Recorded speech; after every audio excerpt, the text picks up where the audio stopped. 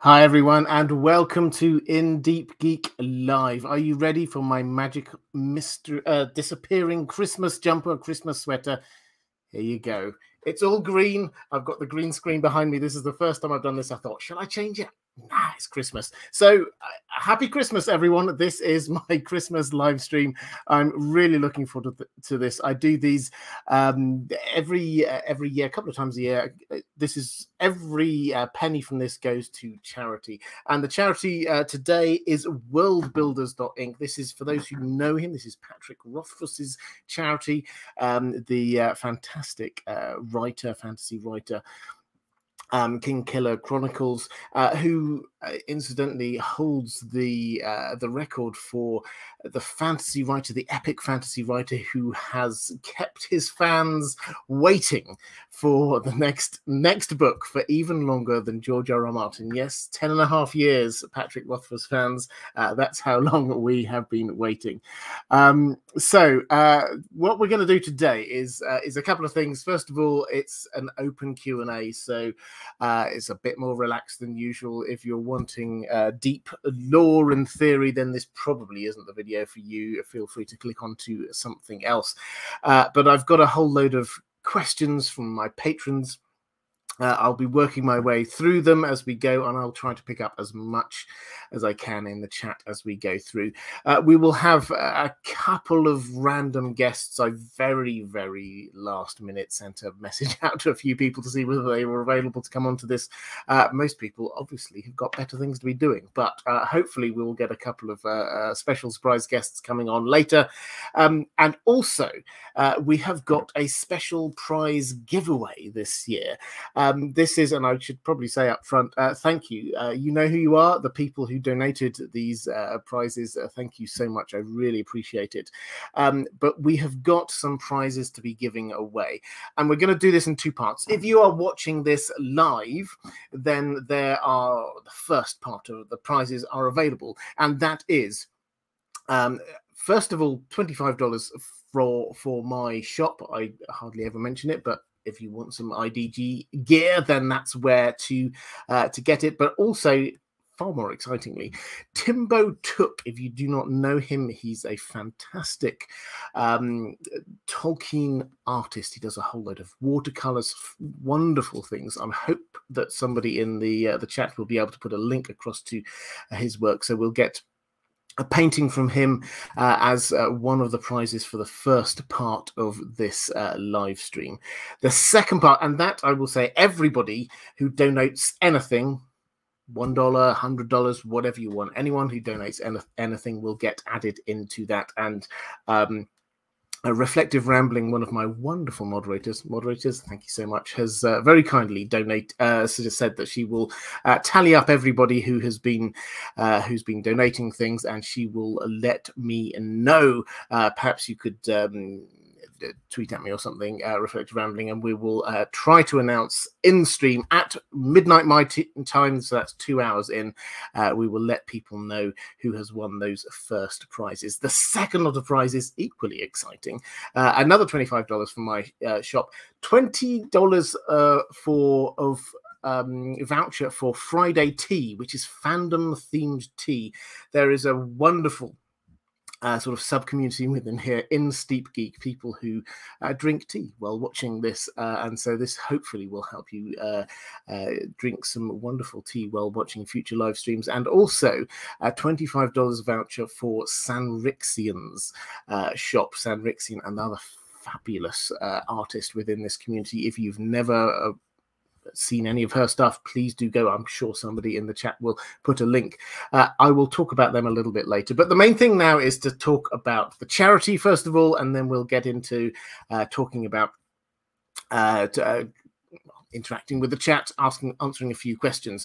The charity is worldbuilders.inc, which, as I say, it's Patrick Rothfuss's charity. What they do, and I've copied across what they say: we work to unite the geek community into a massive force to fund education, opportunity, and sustainable self-sufficiency for families and communities worldwide. By partnering with established non-profits with decades of proven success, we make the world a better place, one family at a time. And that is exactly what I'm about here. This is one of the things I've found building this community, being a part of this wider community, is quite how generous people are, quite how amazing people are. Everybody I find within the sort of the geeky communities understands what it is that there is always someone who is in more need than us. And maybe at different times we do not have the ability to help others, but we recognize that, and where we can, we try to pay it forward. So that's what they do.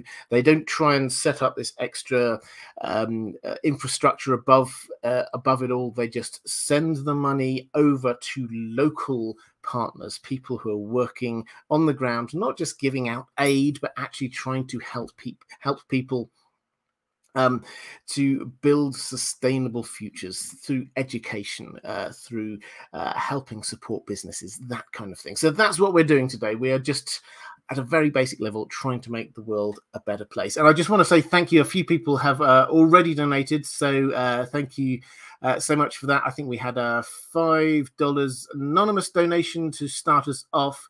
I'll try and shout out as many of these as I can. Then we had one from, where did we go? Lyle Hammock. Hi there, Lyle. Thank you so much for your donation. A bit of love going in for the cloak of invisibility. Yeah, that's exactly what it is. I could have changed out of this. I could have gone for something which made a whole lot more sense with the green screen. I just didn't. DZ Bank, thank you so much for your donation. And anonymous Hermione, thank you so much. And I think, and another anonymous. So thank you so much to everybody who's donated before. Yes, the backdrop, I tried. What I found, I hadn't realized this when I was, you'll get me going off on a lot of kind of digressions today. I'm in that kind of mood. But basically, having set up the backdrop, I normally try and do it associated with what we're talking about. This was what I had last time. I did try and do it for the thing I had as the thumbnail, that Jon Snow in that hat, but then I found that actually he just appeared with this see-through jumper. Jon Snow just appeared here as if he was like emerging from my chest in a kind of alien way, so that didn't look very good. So I thought I'd go back to this one. So that's why we've got The Witcher again, and I do like the picture. I think it's an excellent picture. Okay, so let's go to let's have a quick check in the chat. Have we got any questions? No questions in the chat yet. Not that I've seen any, but there might be a few. But let's start off with talking a bit about The Witcher. I would love to know what you guys think about The Witcher Season 2. I will say upfront, I really enjoyed it. I thought it was fantastic. It's not and I'm not going to do any huge spoilers here, so do not worry. It's not a particularly faithful adaptation of the books. We will come back. I've got a question about that coming up. But I thought as a standalone bit of TV, I really enjoyed it. I've done a few videos on it already. I've probably got a couple more, which I will be doing, releasing over sort of the Christmas period. But I would love to know what you think, if you've got any thoughts or questions about that. Lady Nymeria, thank you so much. Anonymous, also, thank you. And Eric, thank you for your donation too. So let's go to a question from Diego Godoy, and we're going to jump around a bit today. I think we will move. We will definitely come back to The Witcher. I'd be very happy if people want to talk about the Wheel of Time. Incidentally, we've got the last episode of that is coming up pretty much after this finishes, the final episode of the Wheel of Time. I've been enjoying that, but again, I'd love to know any thoughts you have. Diego Godoy saying, hola, Robert, hola.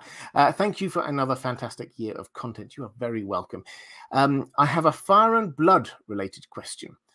The way Miseria died seemed odd to me, walking naked through the street while being whipped. Shouldn't she have seen this coming and escaped? Do you think Varys could have a similar end, him being the other prominent master of whisperers? So this is a character that many people probably don't know huge amounts about yet, but is going to be really quite big and important in Fire and Blood, in House of the Dragon, which is based on Fire and Blood.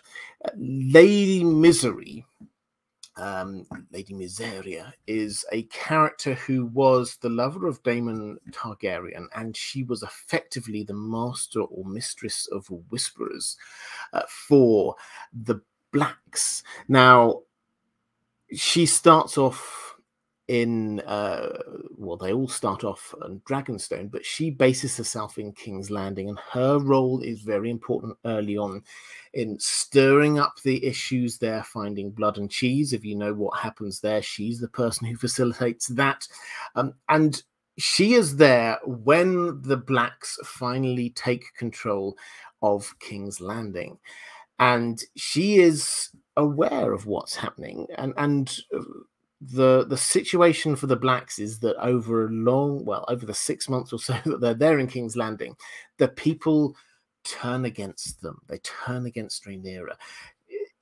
Part of it is bad advice, bad policy, raising taxes. People are starving. War has been really tough on them. But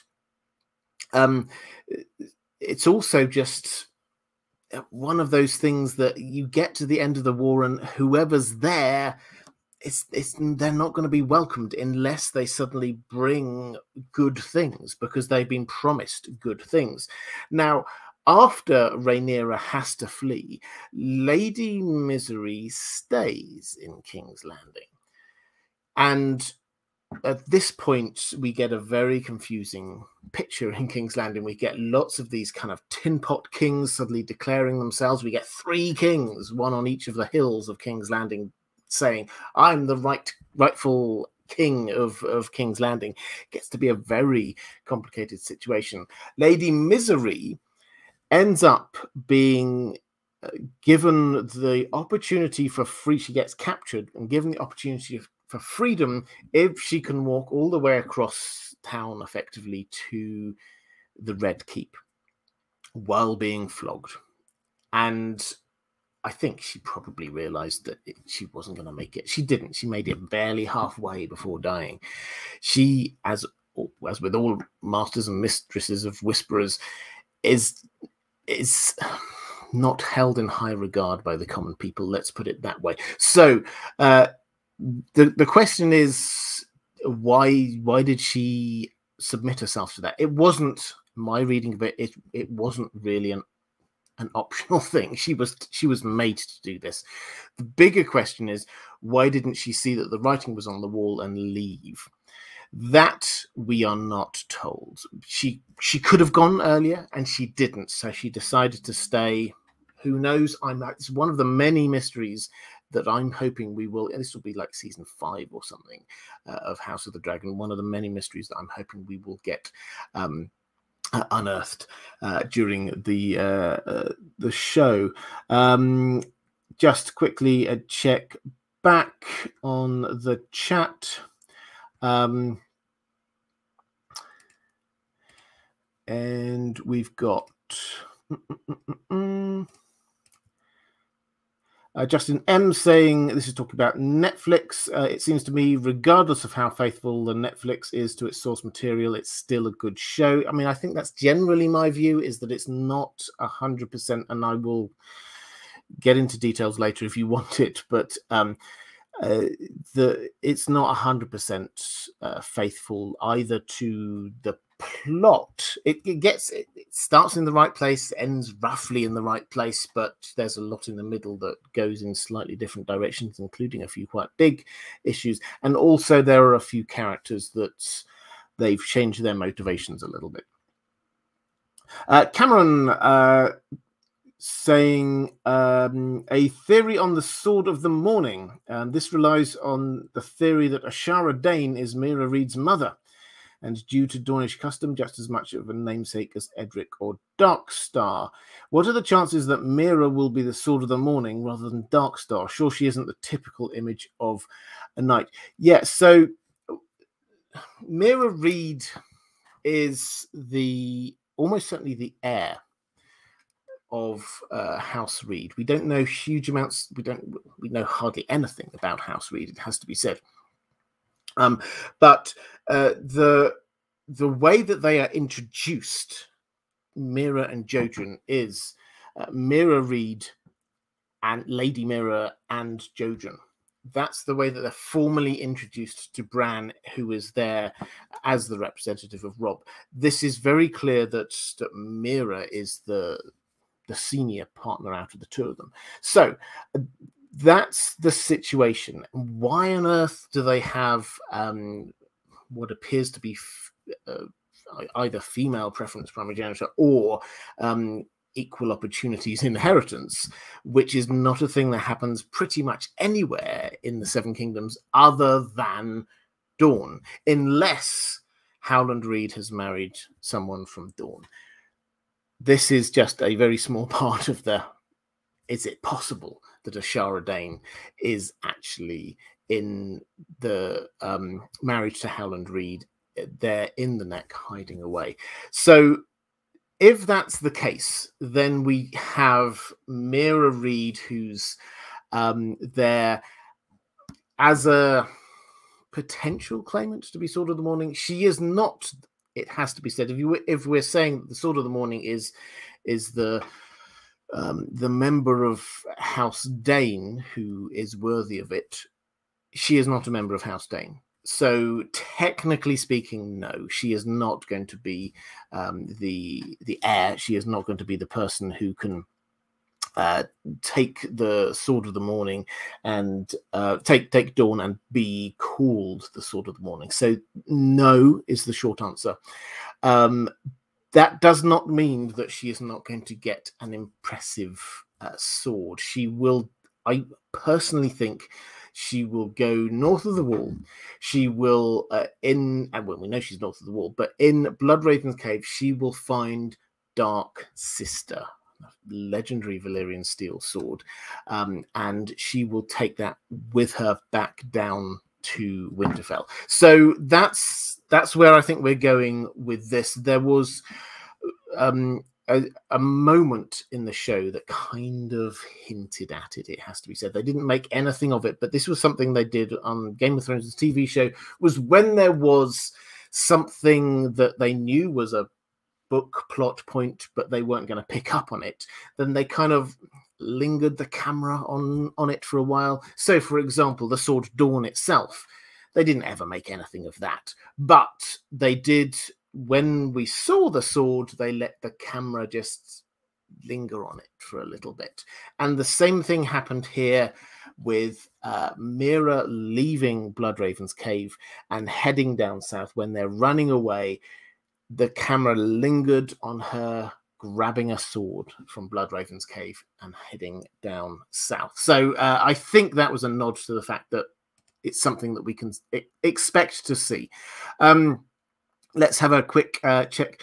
Clueless Fangirl, thank you so much. The very generous donation. Thank you so much. I think, if anything, the way to say thank you to the Clueless Fangirl for that is just by adding her to the stream. Hello. I hope this is working. I'm not really sure. It absolutely is. This is our first of maybe one, maybe two, who knows how many random surprise guests. For those who do not know, this is Helen, who has come as Wonder Woman, which is absolutely wonderful. Anyone who doesn't know you, do you want to just introduce yourself? Yeah, I'm Diana. Hi everybody in the chat. Sorry, this is a weird setup. This is weird because I just see half of my face, but I think it's different for you guys. So here we are. Oh yeah, look, my bar. I'm the woman with a bar. Hi, I'm the Clueless Fangirl, aka Helen.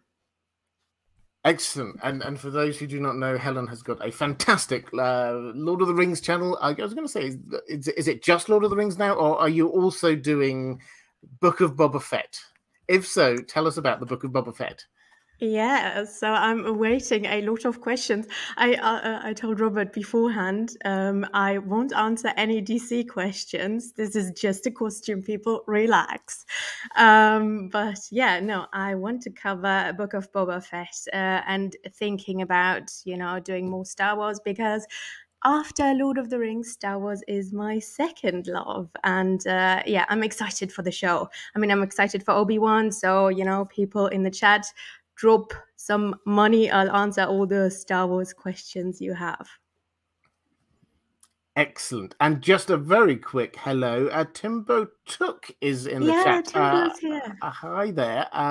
Who has very kindly donated a painting, a picture for this as a prize. So thank you so much. He is a wonderful artist, it has to be said. He's I mean, I'm sure half Hobbit himself in the very, very best way. He is an amazing person, does fantastic art. And I'm sure if you're watching live, then one of the moderators will drop something into the chat, giving links across to that. But Helen, I am intrigued. We're not going to talk too much about Book of Boba Fett, but when is it out? What? And okay, talk about it for as long as you wish. When is it out, and why should we be excited about it?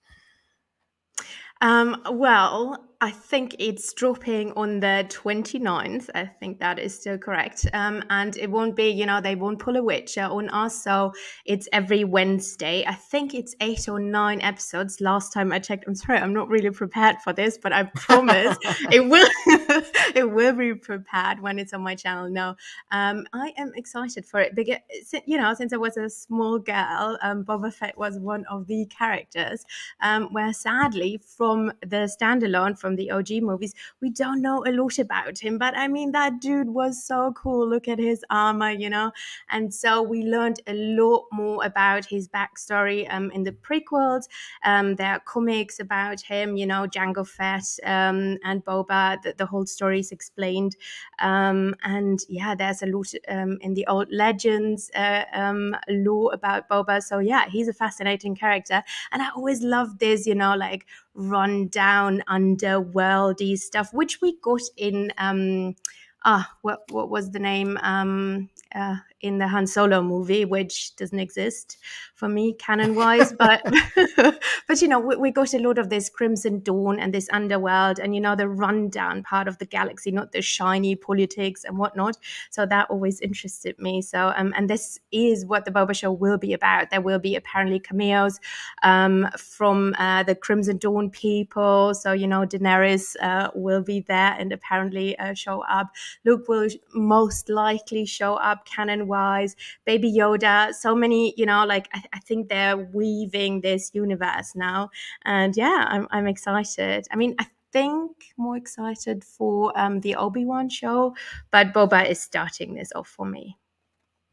Excellent. And this is the huge franchise that Disney are going, because obviously they've obviously got Marvel as well, but so many of these different providers. We've got Netflix are going huge on The Witcher. We've got HBO going big on Game of Thrones. This is something that they are obviously going massive on. They've got, 8, 9 different spin-offs going on at the moment. That was a question. Sorry, I'm reading the chat. That's okay. So just well, I will take the moment to say the Hammer Time 51. Thank you so much for your donation. Timbo Took, thank you as well. That's very generous of you as well. And Matt is in the chat. Lord of the Rings. Oh, Lord of the Rings, excellent. Well, it's a delight to have you here as well. I'm going to see whether I can persuade him to perhaps jump on a little bit later as well. Yay. But thank you so much for everyone who's donating. For those who are just coming in, this is my charity live stream. So instead of super chats today, I'm asking for donations to a fantastic cause. This is World Builders, which is Patrick Rothfuss's charity, and the idea is not just to sort of send money to feed people who are starving. Yes, that's important, but this is about helping to grow and helping people to become self-sustainable. It's about education. It's about helping to support local businesses, and it's not about coming in over the top and saying we know best. It's about working with local partners and understanding from them where best money can go. So it's a really worthy cause. At this time of year, it's fantastic to be able to just take a step back and go, actually, there are people who need money, who are in greater need than me right now. So if you can possibly help out, then I would hugely appreciate it. As I say, it's every bit of proceeds from this will be going to that. So Helen, you don't want to talk about DC. Is there anything? Is there anything you wanted to talk a little bit about Obi-Wan though? So let's talk a little bit about Obi-Wan. So this is Ewan McGregor's back for this, isn't he? This is this is going. Is it a mini series? What are we talking about here? When is it set? First of all, is it like later on in his life? Yes, obviously, this is the part of his life, when he's watching over Luke and Leia. Well, mostly over Luke, because he's on Tatooine. He's mostly based on Tatooine.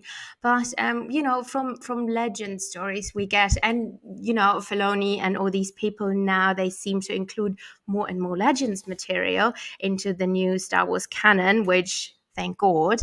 And people appreciate my Christmas tree. Sorry, I'm like a child with a shiny object. I'm talking and interacting with the chat. No, so this is his time. When they are still little, we don't exactly know how old they'll be, if they will show up. I assume they will show up, maybe teenagers, kids, like 10-ish. That would be my guess.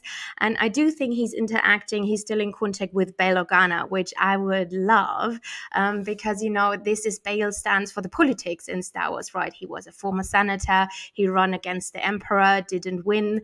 And he is a very important person in the Star Wars universe, not just Leia's father, who taught her a lot of things, right? And I want to see this side of Star Wars, not just him being on Tatooine, please. Like, seriously, we have enough of Tatooine.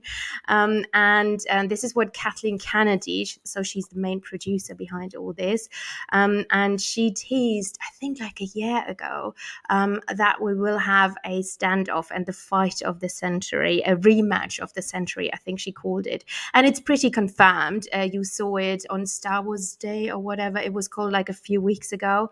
You saw it will be the rematch of Obi-Wan and Vader. They will meet. Where? We don't know. It kind of looked like Mustafa. I'm not sure this is where Vader's castle is. We don't know. We don't have any trailer. We have nothing. So I assume it will drop summer-ish. That's my guess. And yeah, so we will have the Anakin, Vader, Obi-Wan, but also, the politics, and Obi-Wan still, looking in the galaxy for survivors of Order 66. So I'm really excited for that. Yeah, I am too. Actually, those are the two that I'm most looking forward to in the Star Wars world. I am a Star Wars fan, not quite as nerdy about this as Star Wars as I am on other things, but I do really enjoy it. And those are the two of the different shows that I've seen that I thought, yes, I'd love to see that. Mike McFly saying, Robert, I definitely enjoyed The Witcher a lot. I'm not sure if you know Netflix track record of recreating fantasy or even other IP properties. Not the best, but I think they're doing great with it. Yeah, I think I would agree. I think they're doing a good job. As I say, we'll talk a little bit more about how well they adapted the source material in a moment. Nerd of the Rings, thank you so much. Very very kind of you to donate. Thank you. Stringer Studios, thank you. And Mike McFly just saying, I'm glad that you and Aziz got a kick out of the question about Geralt and Dark Sister from last live. Yeah, he did very much enjoy that, I have to say. And I will again give due credit to this was Ashaya who asked the question about where Dark Sister was, rather than Aziz, and he always gets the credit, and Ashaya definitely deserves it. Anonymous, thank you so much for your $5 donation. Misting, thank you so much, very kind for your donation. question from where have we got? Reflective Ramblings saying, my question, this is picking up a question for Stringer Studios, saying, my question is about Hardhome. I believe that the Targaryens destroyed it looking for Braavos. Does that mean dragons can go north of the wall? This is a really interesting one. I'm going to allow Helen to be silent on this because he's not the Song of Ice and Fire nerd, but yes, this is one of those things that if you've not really looked into it, it's just a mystery. It's presented as a mystery in the world of Ice and Fire. Basically, Hardhome, which we know from the episode, obviously, of Game of Thrones. This is where the wildlings gathered, but it's got history to it, and the history is that it was once the closest thing they had to a city, and then about, and I can't remember exactly what it was, something like 600 years ago, it just got destroyed. And we don't know what happened. We know two things. First of all, we know that people were taken away in ships, people were kidnapped and captured. And secondly, we know that there was made lots of fire. So big and massive was this conflagration that you could see it from the wall. This is hundreds of miles away, and it was absolutely burned to a crisp. And from that moment on, the wildlings didn't live there anymore, understandably. And this was a mystery. Nobody ever claimed credit for this. It was just what happened. Now, the best guess that anyone has got is that, I think, is that this was, as you say, this was the Valyrians who were hunting for the city of Braavos. Now, the city of Braavos basically was a rebel state. They were slaves who had escaped from the Valyrian freehold. They'd set up their own state, and they were making a success of it. And it makes absolute sense that the Valyrians would go hunting for it and try to destroy it. So they have a motivation. What we know, the two things we know, is that there were people being kidnapped and there was something to do with fire because everything was burned. That fits with the dragon hypothesis. So they've got the means and the opportunity to do it. They might have heard that that's where the free folk are. Again, that's a fair guess. This is maybe what the Braavosis would be saying. We're free folk. We're not slaves. We're free folk. So you could understand how a kind of a misunderstanding might have happened. But nobody's ever claimed responsibility for it. The question here, though, is an interesting one. Does this mean, if this is the case, does this mean that dragons can go north of the wall? And we know that dragons, generally speaking, or at least the one dragon we've ever known about, which was Queen Alicent's dragon, as she went to the wall, she tried to fly it north of the wall and it didn't want to go or couldn't go. And the assumption is that this is because the wall is not just a physical barrier, there's magic built into the base of it, which does seem to provide some kind of a block. For example, Jon and Ghost, when they're on different sides of the wall, they can't communicate with each other sort of mentally in the way that they usually do. So there does seem to be something going on there. Now, we don't know how far this magical line goes. Does it go all the way around the world? It doesn't seem likely. Does it stop somewhere before you get to Essos? Probably. If so, could dragons have flown sort of up and around it and over the top? Yes, it seems entirely reasonable. So that's my general take, is that I think that this does seem likely that it was dragons who did this. It was the Valyrians who did this, and it does seem likely that they went around the magic rather than anything else. Helen, have you got anything to add to that about dragons going north of the wall? No. Sorry, I'm completely not listening. That's fine. I will just witter on to myself about this. Let's quickly go through question from Maura Lee saying, in Deep Geek would look fabulous dressed as a Jedi. Well, thank you very much, Maura. I do actually have, maybe another time, I've got a Jedi dressing gown, but that's not for now. It keeps me warm, nice and snuggly and warm in the mornings. Harry, What was that? Helen's doing something. Okay, Helen's gone rogue and is now Wonder Woman with a lightsaber. That's It's not working. Oh no. what? Okay, I'm very confused. I'm just. I don't know. Maybe people watching this are making more out of this than I am. All I can see is Helen waving a lightsaber. Okay. Anyway, I'm very distracted by that. So let's go back to the chat. Taryn, thank you very much for your donation. Danny, thank you very much indeed. Just see if we've got any more that I might have missed. Anonymous, thank you very much. And I think that's me caught up. Well, while you're here, Helen, though, I know you're a Witcher fan. You've watched The Witcher. What did you make of it? Did you enjoy it? Yes. Well, it was, first of all, it was way less confusing than the first series. No, I really, really enjoyed it. I love they introduced new characters. I'm not mad about it. Well, the thing is, I read the books like 15 years ago or something like that. Outing myself as being very old here. But yeah, I'm the parts that I remember, I'm not mad about, like Emre's like series dad. Oh, spoiler, people, sorry. But you deserve to be spoiled, if you haven't seen it by now. No, but series dad being revealed and all that, I'm not mad that it happened quite early because it makes sense plot-wise. I think it's visually beautiful. Geralt speaks more and is not just broody and angry. No, I really like the dynamics and yeah, big fan. I think for me, this year, maybe, I don't know if you've already talked about the Wheel of Time, if you'll have people from the Wheel of Time on, but I do think for me, it was the best show. Let me think what was out there. I mean, I really enjoyed Loki, but I think it was the best show out there this year in 2021. I don't know. What would you say?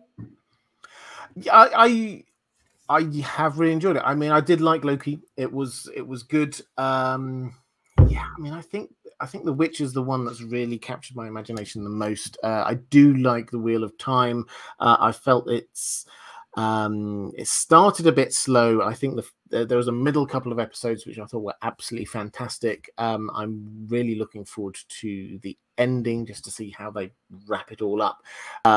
That's another thing where they've broken free from the stories. I mean, I absolutely forgive people for not having read the books because these are massive books, but they have, even more than The Witcher, I would say, they have broken free from the story of what is there. They started in the same place, they ended, I suspect they will end in the same place, but there are some episodes where it's almost completely different. I think the thing I found with The Wheel of Time was I actually quite liked the new stuff. I thought that was in many ways even better than what they replaced. The Witcher, I kind of understood it in as much as Blood of Elves. If you've never read it, it's quite a bridging novel. It's a matter of getting from the short stories, which are very clear in themselves. The identity of each of the individual short stories is very clear and strong. And then the later stories from Time of Contempt onwards, the narrative is very clear. Blood of Elves it's a little bit bitty. It doesn't have an overall narrative arc. It is just getting us from one point to another. So I understood the need to add in some things. Some of those changes will be a bit more controversial, I suspect, than others. But for me, it was more a matter of changing particular characters' motivations than anything else. Let's go to. I was going to dot around a bit, but as we're talking about The Witcher, I did have a question or two on this from. Where was I? There we go. This is Starista, which is my attempt at doing a Polish name. I'm getting better at this, but I'm still a long way. So apologies Not for really, but mispronouncing. okay. Oh, don't, Helen. I'm trying my best. Robert, this is okay, Robert. So people keep asking in the chat why they just see your face. So what is happening? Where's your You clearly weren't here at the very no, beginning, Helen. No, no? so I will What? explain for those who were not here at the very beginning. So I have my big and exciting extravagance this year with my live streams is getting a green screen behind me, and I've never worked with a green screen before. I'm not like a professional in any stretch of the imagination, and I completely forgot that you cannot wear green in front of a green screen. And if this is It never this is occurred to if you. you've never and as I say, I've never worked in it before. I don't tend to wear green in my average everyday life, so but I thought I'd wear a festive Christmas jumper, which is a very nice festive Christmas jumper, but it's obviously very green. And then I put it on, and then I saw this, and I thought I could change back out to something really boring, but I'll just go with it. So it's a look. I've decided I quite like just having my head kind of like floating around like this. I did have a different background on to start with, which is the one that's the thumbnail, which is a picture of Jon Snow with a nice Santa hat on. But I found that where he was placed was just about here, and it looked like he was just emerging out of my chest. So I went against that one. But yes, that's why I've got. I mean, I could take it off, but I quite like it. I quite just yeah, it works for me. Is that all right, Helen? Yeah, I'm mainly distracted by Geralt's, back. So his sword. Yes, I'm aware. Okay, let's go to the chat. Oh yeah, jumper equals sweater for any Americans. Thank you, Carl Karsnark, for translating. Jumper does mean sweater, and I've got Sasuke. Thank you so much for your donation.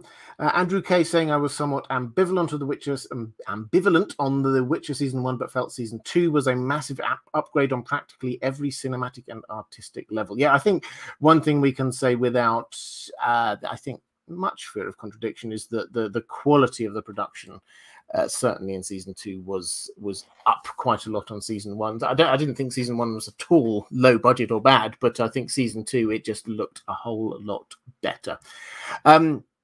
Anyway, I was going to go to a question about The Witcher from the Polish person whose name I will not attempt to pronounce because I'll just get mocked again. I try to understand what international readers found interesting in the books. I'm not a gamer, but I was told that one of the pillars of success for video games were influences of Slavic mythology. Meanwhile, in the books, some monsters and short stories, The Witcher and Bounds of Reason are clearly inspired by Polish and Slavic legends, but the rest refer to more broadly European mythologies, legends, and fairy tales. So what is unique for you in the Witcher books? Well, I'll throw this one to you, Helen. What's your take? This does clearly come out from a kind of a Eastern European kind of folkloric tradition, but not uniquely, I would say. There's a much broader fairy tale world that he's building on. But what's your take? What do you think makes it unique?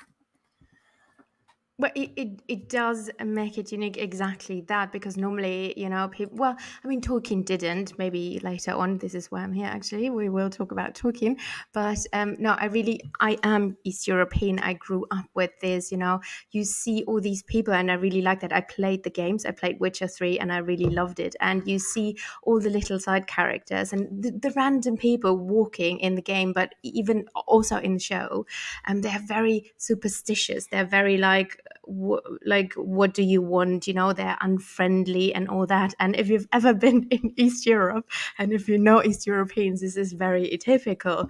This is not because they're nasty people or anything, but this superstition is deep within, it's rooted deep within these people, and it's not like, oh, it's a fairy tale for them. This is really true. I was born in Transylvania, and so I know Get your jokes in now, guys. This is like the crossover that people were looking for, the Jedi Wonder Woman that was born in Transylvania. Anyway, but no, I really love this about The Witcher, that it comes across, you know, these people feel very real. It doesn't really feel, for me, like playing the game and watching the show, being from that part of the world feels true to it. And this is because Sapkowski, you know, he is Polish, right? He's not somebody like Bram Stoker, who invented Dracula, never been to Romania, right? Or Transylvania. So it's very different and it's real. And I really like that aspect. But you know, like dragons and all that, that is not from the East European mythology. That is very, you know, like Germanic and whatnot, and Anglo-Saxon mythology. So he mixes these things up, and even the dwarves and stuff. So, but I like it, and it makes it, yeah, like a real world. It does, and I think one other thing that I would say, which I don't think is necessarily unique to the Witcher world, but it particularly strongly comes across, I think, in the books, is that you get a lot of high fantasy worlds that appear kind of stuck. The technology has been as it was for thousands of years. You've got like the magic has been there, but it's not really moved on. The Witcher world, when you read the books, it just feels on the edge of something. It feels like you have universities. Exactly. You've got scholars, you've got inventions that are happening that you just stumble across these random inventions. You get people who are, you get monsters with like these little serial numbers on the side of them. You get there's all these things that make you feel like it's like close to not an industrial revolution, but a renaissance. Something is just around the corner. It feels like there has been some progress, which adds to this feel of it as being near to something quite cataclysmic, because also we feel like we're close to some sort of apocalypse or something. It's just that what's building, what's brewing. There's a sense of this not just being a stable world that we want to save. It's that where is this world going to? Yeah, and the changing, you know, like the Witcher's basically dying out, right? And they are fighting. There's, you know, they're fighting against this, but it's this, this end of the world scenario. No, I really like that. Yeah. And I like the magic, and I like the magic aspect of it. You know, everybody who has played the games knows that, you know, when you have and you see it in the series a teeny tiny bit, you know, when he ignites the sword, when they drink the little potions to fight, you know, whatever the Bruxa are or whatever they're fighting, or that end thing. But the thing is, you know, I love this aspect of there is, and this is very similar to Wheel of Time, you know, the explanation for, okay, so this is a magic system and you can learn it. You can learn the magic system. I really, you know, I'm somebody who likes to ask questions and likes to learn things. And I really like that, because in Tolkien, you don't get that, sadly. Magic is very vague and not explained. And here it is explained. And I like that system because, again, it makes it feel real, and that it could be real. It does, yeah. So, and it's also, magic is different in the extent that non-magical people can do bits of it. It's quite accessible in the sense that the witchers can. So it's not just you get this small amount of people who can do magic. It's something that you can, if you've got just like even a spark of something in you, then you can do something, and you can use that. You get the magical potions. There is a lot more going on there. Let's get to another question. In fact, you want a question about Lord of the Rings, don't you? So, chat, could somebody, as we this have is got... why Wonder Woman is here. Wait, you didn't have any of your patron questions, Lord of the Rings? No, my patrons decided in their infinite wisdom not to ask any questions about the Lord of the Rings, which is a shame. But if anyone in the chat wishes to ask why elves are the worst, now is the time to do that. Shut up. or anything, and I should try and give Helen a little bit of credit. She is an expert on the world of Tolkien, and if you want a little bit more information about what's any of the details of like the first stage, the kinds of stuff that I haven't focused on so much in my videos, then Helen is an excellent person to ask questions of. Mara Lee, thank you so much for your donation, as well as Anonymous, Lost for Words, thank you, as well as very generous of you, and Anonymous as well, thank you. I think that's me caught up on the donations, and we're over £500 now, everyone, or $500, Yay. I should say, which is excellent. So thank you Make all it very pounds. much. Make it pounds, yeah. And I have been told that my pronunciation of the Polish name was correct. So there you go. By the very person themselves, Helen. So we will have less of your mockery. Want to be forward, nice please. to you, whatever. So well, Dale Brooks has a question. Go on then. Under or over 30%, we will see the blue wizards in the show. So, Robert, what is your take on that? Under or over 30% likelihood of seeing the blue wizards? I don't know. Just say, do you want to see them or not? Let's not complicate I want to it. see it. For those who don't know, the Order of Wizards, the Astari that we know about, Gandalf and Saruman and Madagascar as well. There are 2 extra wizards, the blue wizards. Now, these Tolkien kind of had a number of different versions of this, but basically we think that they were around in the Second Age as well, which is when the TV show is going to be based off in the East, doing good things as far as we can tell. Now, does that mean we're going to see them? Probably, is my take. So I would put it over 30%. What exactly they'll be doing, we know so little about this still. It gets me every time. We still don't even know what it's called. They haven't told us. It's not the Lord of the Rings. That's not what it's going to be called. It's going to be based thousands of years before the Lord of the Rings. But I think we had another question for Helen. This is Hermione saying, where do hobbits come from? Are they descendants of men or elves? They were not created as a race, were they? So there you go, Helen. You have your very own Lord of the Rings question. Oh, but I wanted to answer the wizard's question. Oh, answer the wizard's question, then go on to talk about hobbits, you see. Yeah, okay. So, wizards. Okay. No, so what I believe, so obviously we know they arrived canon-wise, or at least Gandalf and Saruman, and Radagast arrived a bit later, right? So it wouldn't fit to what we know as of now. But then, apparently there are people falling from the sky and arriving in Middle-earth with meteorites. I don't know if you've read that. That is one of the newest scoops that apparently will happen anyway. Blue wizards, I really want this magical counterpart because, right, we will see Sauron. Sauron may be in the form of Anatar or Sauron, we don't know yet, right? So you have this magic user, this very overpowered magic user. I don't think we will have Gandalf. So you can't just have elves and men and whatnot. You need a magical counterpart. And I do think the wizards would come in handy for that because I can't imagine anything else. Obviously, you have strong warriors and whatnot, but that's not the same. In The Lord of the Rings, it worked so well because you had Gandalf.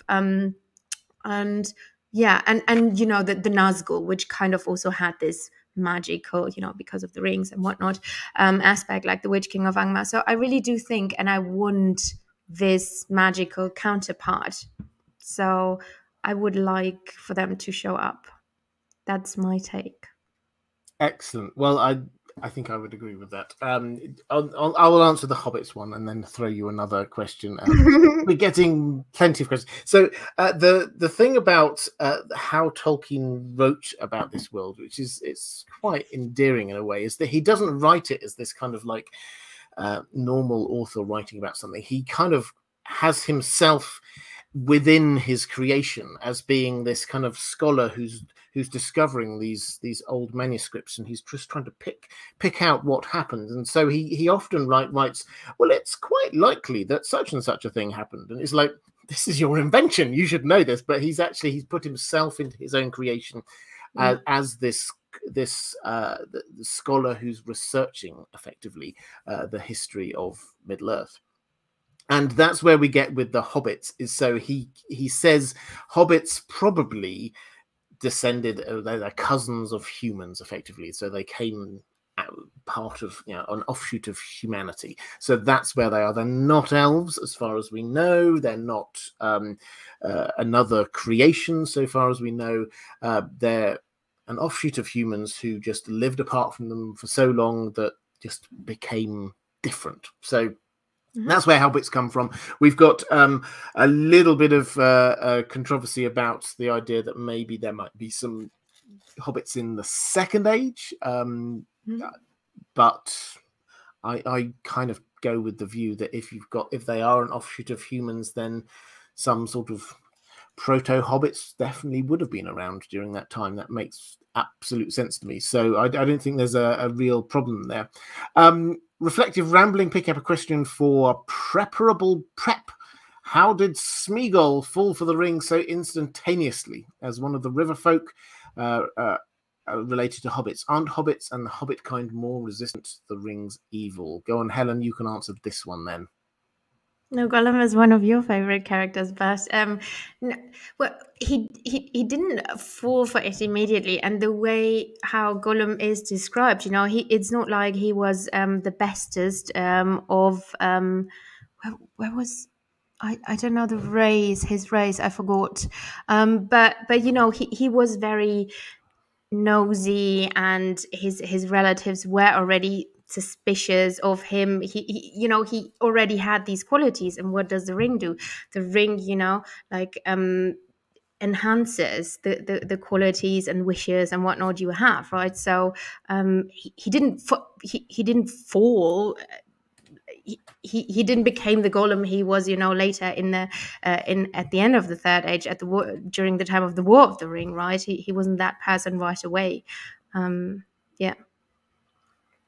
Yeah, I agree completely. So he became Gollum later, but when he started out, the ring does it works with what it's got. So it turns out Smeagol was not. We portray him as this kind of lovable hobbit, but he wasn't. He was actually quite a nasty person to start with. And the ring just sort of built on that. So that's why he did descend to be Gollum, because of the fact that he didn't start out as a nice person. Bilbo did, Frodo did, Sam did, but that's why they weren't as affected by the ring when they were carrying it. But Gollum wasn't a very nice person. We have another question somewhere. I think we had a question about Boba Fett's armor. Mike McFly saying, Clueless Fangirl, take this respectfully, but you look as a very beautiful German Wonder Woman. So take that as a compliment. But what are your thoughts about Boba Fett's armor not being true Mandalorian? I don't understand this question, but what are your thoughts on this? But what does he exactly mean? Because he takes off the helmet, and it's supposed to, what we learned in The Mandalorian, you're not supposed to do that, because the armor is, if you take it from the starts, from the Mandalorian, first Mandalorian Wars, or Mandalore the Ultimate, or it changed over time. There is no true armor. Sabine then invented this thing to break down the shield of the armor, but it is a Mandalorian armor. I don't really understand the question. Maybe he can specify it, because it is there is no one Mandalorian armor. Okay. Well, it changed over time. Yeah. Okay, perhaps you can clarify that one in the chat. Caius Ballerina asking the questions we all need answering. Why are elves the worst, and which elves are the worst? You can keep this question for when does Matt come later on? I think he says Matt's coming later on. If Matt No Lord of the Rings is on, then we will definitely ask. Matt loves yes, Matt loves the dwarves, and Matt and I have one day we'll have a shootout about elves and dwarves, and justice for Thingol, so elves are the best. I mean, I don't understand your question. Well, elves are not the best, and Matt's entirely right about this. The thing we have to remember and I'm not going to get into this because I suspect that Matt will give a better answer than me on this one, but the Silmarillion is basically elven propaganda, and all you have to do to understand why elves are the worst is just to read the names that they come up with for anyone who is not them. The humans, I wish I had it in front of me to read it all out, but they just had this whole, so they referred to them as, I can't remember, it was stunted, nasty people or smelly folk or something. They just had this whole series of like really bad names for anyone who's not them. There was these group of dwarves who became known as the petty dwarves because that's what the elves called them, petty dwarves, which is quite a derogatory name in the first place. You want to say that Meme was a nice character? I'm not saying that at all. What I'm saying is that just because he's perhaps not a paragon of virtue does not mean that every single one of the dwarves should have been annihilated by the elves. But we didn't know. They thought they were animals. Nobody told them. Well, animals that can speak. Anyway, so the elves are the worst because they hate everyone else. Is my general take on that one? Elves don't feel hate. That is wrong. That's just fair. No, you got that wrong. No, but seriously, I want to redeem myself here, not as a dwarf lover, but I was writing a video about Eregion and about who the actual, it just dropped on my channel, by the way, and you know, I did some digging and research about who actually founded Eregion, right? Was it Celebrimbo or was it Galadriel and Celeborn? So there are two different versions Tolkien gave us, and it's a really cool because I didn't know that actually, or I forgot. That the dwarves actually saved Elrond's ass, they saved Galadriel's ass, you know, they say, oh no, Yoyston is in the chat, okay. Yoyston is in the chat. Yeah, awesome. He will back me up on this. He likes elves. But anyway, yeah, so I learned, you know, that the dwarves actually especially saved Elrond's ass. And so he could found Imladris then. So, you know, mea culpa, they're not that bad. And, you know, Azaghal and these dwarves during the battle of the sudden flames, they also saved some elves and, you know, they fought the dragon. So, okay, I give them some points. Some points. Okay. Well, I did some points is all you're going to give them. We have had some clarification, however, about the question with the armor. Mike McFly saying it's not made of the same material, and Matteo Dominique saying I think it's about the armor not being made out of Beskar. So hopefully that makes a little bit more sense to you. Yeah, but you know that's a good thing because Sabine basically, you know, invented the machine to destroy that, so it's a good thing for him. But yes, I mean, what is it like? Do I hate that, or do I?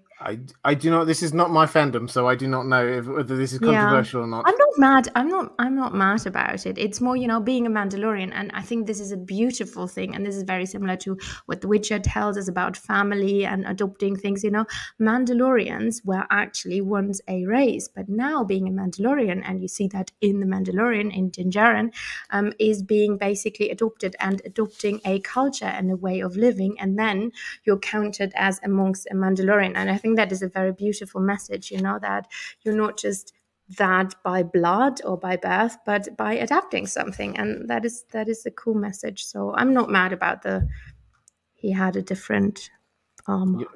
Okay. Well, I will happily let that one rest there. I will give another quick shout out to the fact that this is a charity stream. If you're enjoying this, if you have some money to spare, if you want to just make the world a little bit of a better place here at Christmas time, then the way to do it, we don't have any super chats on this one, so everything you do, you can donate rather than do a super chat. That would be absolutely fantastic. It's for World Builders.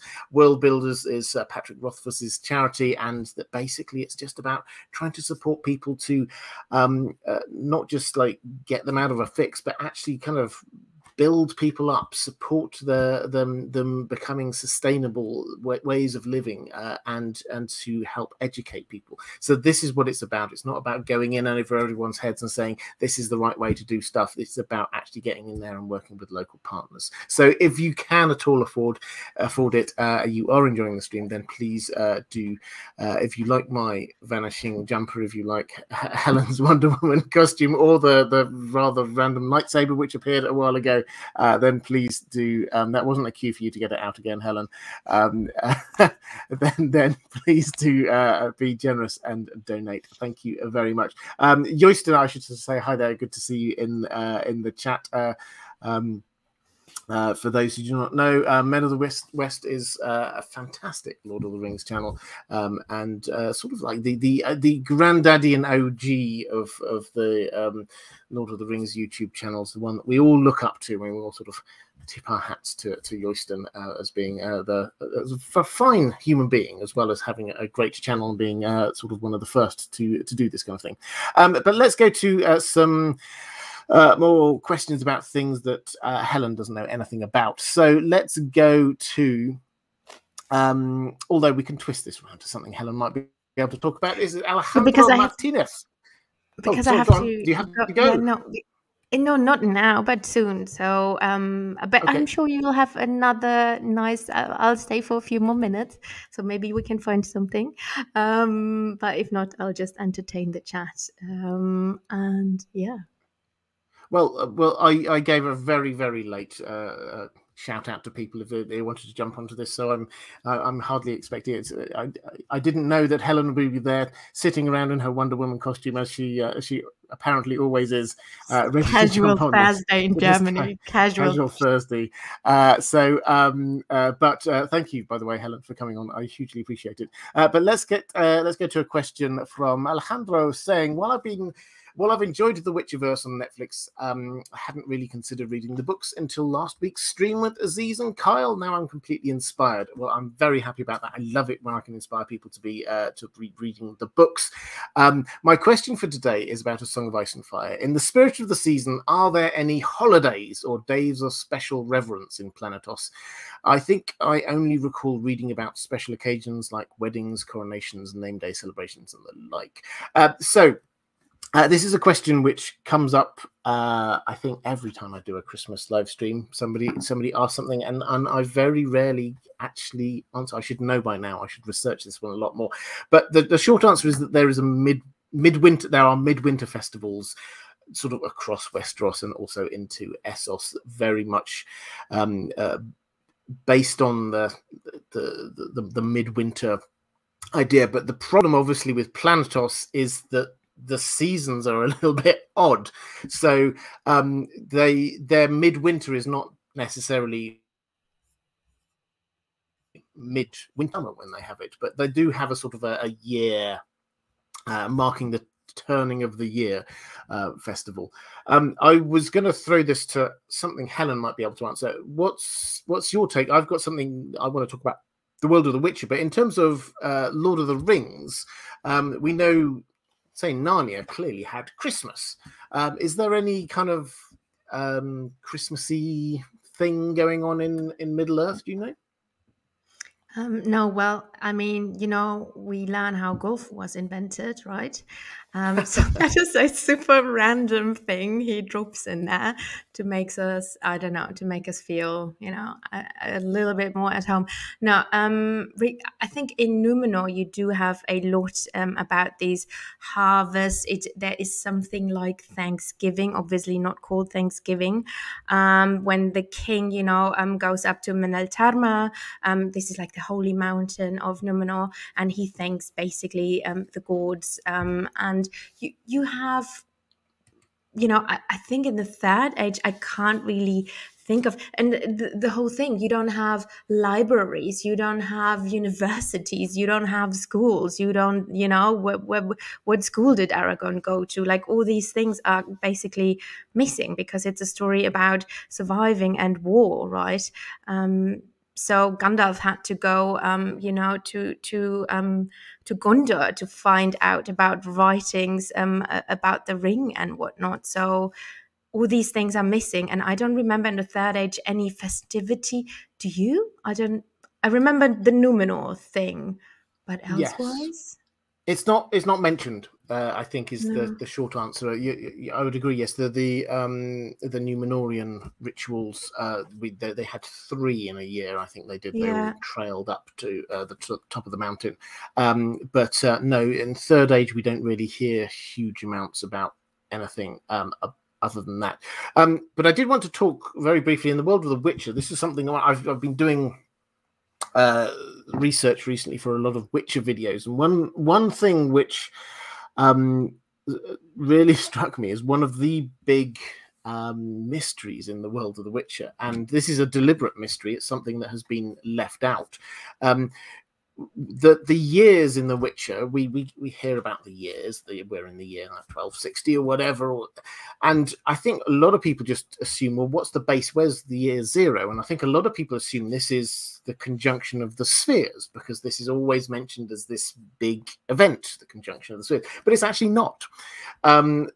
This year 0 is something which is only mentioned in passing as the resurrection. And we do not know any more than that. And this is just something that is just put in there in the books. And this is it's just, is there some kind of Christ figure going on? We don't know. He doesn't seem to be mentioned anywhere. That doesn't seem to have had an impact on society in any way.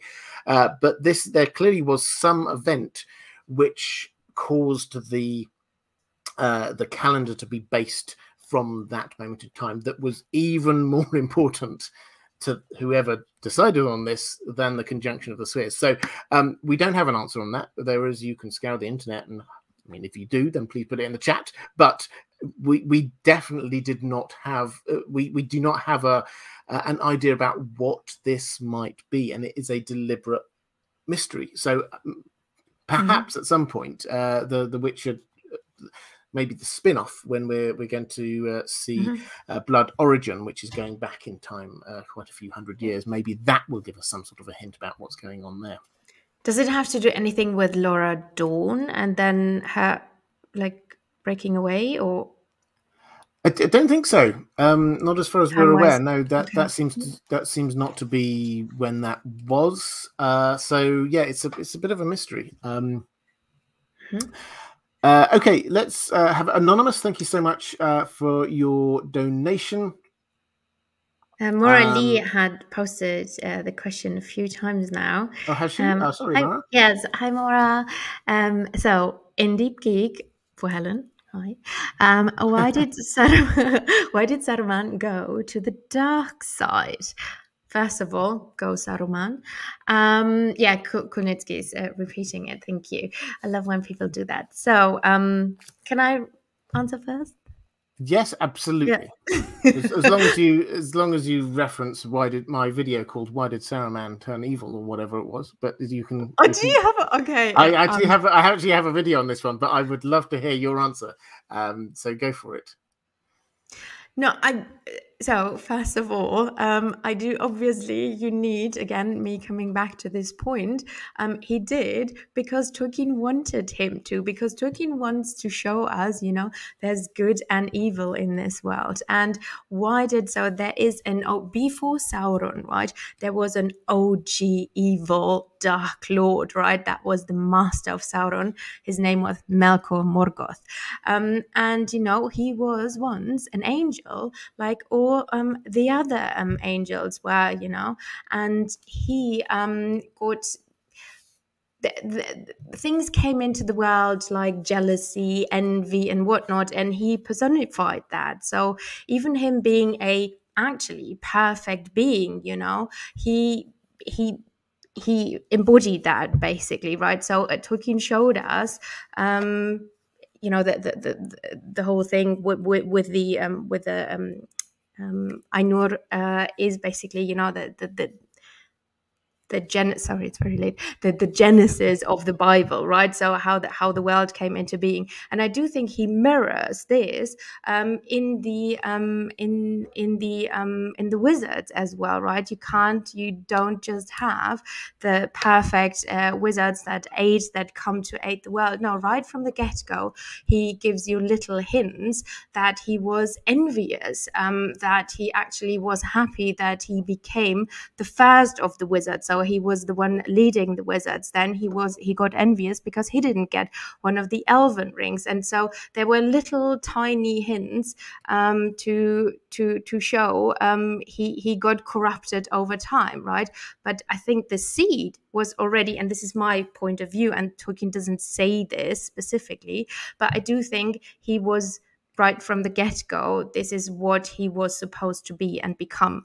And then this happened and made him more and more evil and corrupted him over time more and more. And I really do think it happened because he came to Middle-earth, because in the Undying Lands, that wouldn't have happened as fast, right? But in Middle-earth, there are humans, there is all this Morgoth tainted the world, Morgoth tainted Middle-earth. So he got even more evil, to say it in these words, than he would be in the Undying Land. So that is my thought and my take on Saruman. I don't think something made him. I think he was made to be by the author. Yeah, I mean, I don't think I've got much to add to that other than watch my video. But the way that Tolkien puts it, and I can't remember the exact phrasing, but the more that Saruman studied evil, the law of the ring, the more it's turned from just wanting to understand it to wanting to have it. And so it was, again, this is kind of like Tolkien does huge amounts of this show rather than tell thing. And it's almost, we can like hear him telling us about how if you spend all your time focusing in on and thinking about bad stuff, then that's going to start framing how your mind is and what you actually want and think and are as a person. I think the reverse of that is probably also true, is that the more that you are thinking about good and positive things, then that is probably also going to be, and surround yourself with good and positive people, then that is also going to affect and mold and shape your character. So I think there's a huge element of that going on. Yeah, but he also tells you, it blinds you if you just, surround yourself just with the good people. And this is, again, talking about Star Wars, this is, why the Jedi Council didn't see evil arising, right? They also, in a way, became arrogant and they didn't see this. And this is what also happened to the elves and to Gandalf and all these people. They didn't see it coming. So you just can't surround yourself and just learn one thing. You have to see, the whole world, the world as a whole, so with good and evil, and you have to accept that to, in the end, beat it. Yeah, agreed. Andrew K in the chat saying, haven't read the books and don't want to spoil a potential future video, but can you explain the Wild Hunt in more detail? I will definitely be explaining that. I've just finished doing a video about the Wild Hunt, as it happens, and that's going to... I'm never sure when over Christmas to upload videos, because I think, do people actually watch them on Christmas Day? So I think that's coming out like maybe a couple of days after Christmas. I put that one down. So I won't sort of do spoilers for that here, but if you do want to know about the Wild Hunt, then there's a video coming out very soon. Let's go to another question that Helen doesn't care about. The Gift of Mercy saying, hi Robert, and greetings from Sweden. Hello Sweden. I'm a new patron and very much looking forward to immersing myself in the community. Well, you're very welcome. Shout out to all the moderators for your valuable work. I've not done that yet. Moderators, thank you. You are amazing. I'm grateful, particularly at this time of year. As you look back over the year, you have been mainstays of this community. So thank you for all your wonderful work going on. If you are watching this live, please do just show a little bit of love to the moderators, because they are fantastic. The question is, what do you envision for Arya in the Winds of Winter? Will it be similar to what happened in the show with the Freys and Littlefinger and all the rest of it? I'm myself leaning towards her taking a less public role and rather influencing the story from behind the curtains like the Faceless Men. Will she join in there plotting against the dragons? Okay, so my take on where Arya is we know a little bit already about it because we've had one of the pre-release chapters from the Winds of Winter. They're not set in stone, these pre-release chapters. They could change, but I get the feeling that one probably won't change much. If it does, that first chapter, Arya is still there in Braavos, and she's there. She's in a theatre troupe, basically, and there's echoes of what we saw on the TV show. She finds someone who's on her list, who's randomly there over from Westeros, and she kills him, basically. And this is yet more evidence that Arya is not really embracing the no one thing. She's still Stark inside. She's still Arya inside. So we're going to in Winds of Winter, she's going to start off being in Braavos, but that will not last for very long. She, with the Faceless Men, that is very distracting, whatever you're doing there with those lights, Helen. Have you got... Anyway, it doesn't matter. I will carry on talking about Arya. Arya will come across, I suspect, to Westeros during the course of the book. She will split from the Faceless Men. I think that the way this is going to work is that they are going to be happy for her to go, whether they say this or not, for the simple reason that who is it that they want dead? If you take the bigger picture on what their beliefs are, I've done a whole series of videos on this, so I'm not going to go into all of the detail, but they are not just like a set of assassins with cool catchphrases. They are actually a religious cult, and they fundamentally believe that all men must die. Everyone must die. What goes against that? What is the biggest heresy? People not dying. People, the undead, people being brought back. And where is this happening? Well, it's happening all over the place, but one of the places that this is happening is in King's Landing with the zombie mountain. And so the fact that they know if they release Arya back out into the wild, who's she going to be killing? Well, the mountain's on her list, Cersei's on her list. She's going to go and do what they want anyway. So I think that is where it's going to end up for Arya. Will she do the same things she did on the show? I think the one thing that probably, and it was a very small moment, but I thought it was a really good moment on the show, which they will get, is this moment of decision. She went to the Inn of the Crossroads. You remember she met Hot Pie randomly, and she was there, and then he says, "Oh, did you know that John is now back and around? He's at Winterfell?" And it was like, she goes out, sits on a horse, and she like sits there at the crossroads and where am I going? Am I going south to try and kill Cersei? Am I going north to go and see John? And she decides to go north. And I think that decision point will definitely be in the books.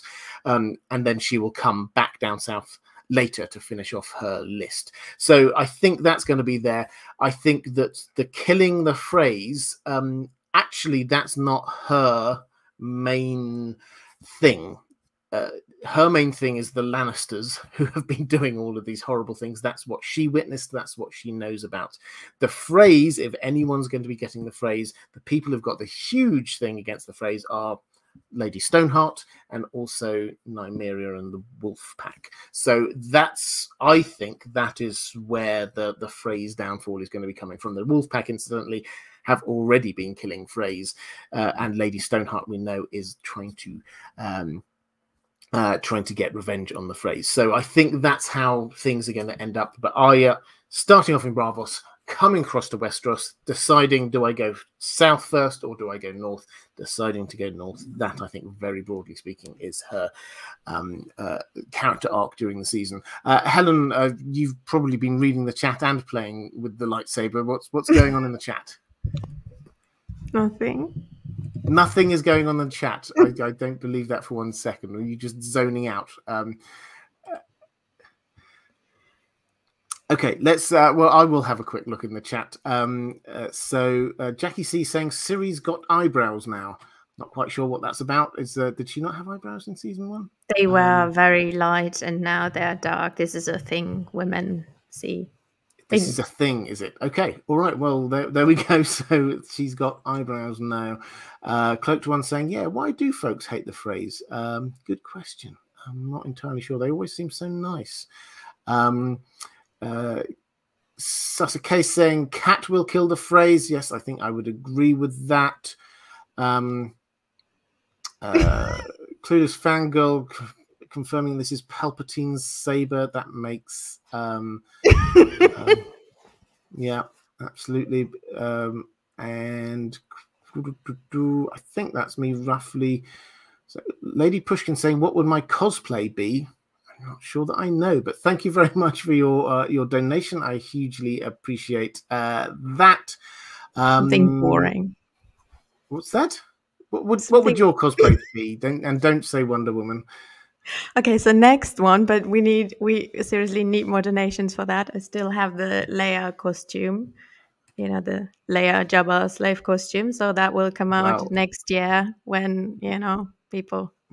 Wow. So next year, I mean, I feel a little bit dirty even saying this, but if you wish to see, if you wish to see Helen in a And you Princess will Leia come as costume, you will come as.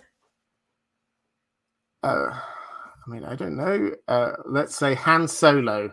Yes. Good. He is Good one. clearly the best character in Star Wars, and I will have no discussion on that at all. Oscar the Westerman asking, does the One Ring actually have any real power for anyone other than Sauron? Helen, you like talking about evil. Why don't you tell us about the One Ring? Yes, so I personally do think, and again, this is Tolkien not saying that is the fact. I do think things in Tolkien's world, there are swords that speak. There is obviously, I do think the Silmarils are sentient, and I do think the One Ring also is sentient. So basically, in every century, we have a thing that is sentient. And I do think, yes, the ring has a life of its own, and the ring definitely wants to go back to Sauron, and he tries everything to when he sees the opportunity to escape Gollum and the bloody cave, because there's nothing there. He takes that opportunity, the ring, and he obviously, when Tolkien wrote it, the Hobbit was a standalone thing at that time, but he changed things. So yes, I do think the ring is sentient, wants to go back to Sauron, and not just influences the people, but has a life of its own. And I find that fascinating. There are more objects like that in Tolkien's world, and that is a cool, magical, but also very mythological. We have that. Like, there are many. I wrote a very, very long video which I never will publish because it's too long, about magic rings. And there's a ring of Gi, which is a ancient ring in, I think it's Mesopotamia, and there are many stories of magic rings before Tolkien wrote it, and it's really cool. So I do think that ring has a life of its own.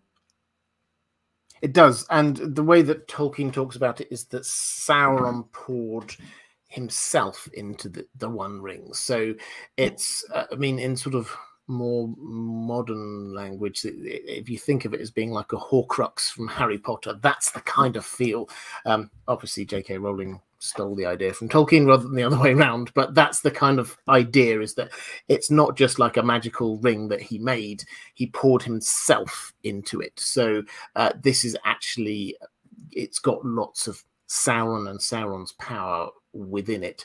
And if you want to ever see its powers, then yes, obviously we know it can turn people invisible, but also there's some fantastic moments when if you read the books, when Sam has the ring and you just see, and he's wearing it, and you actually see how people react to him.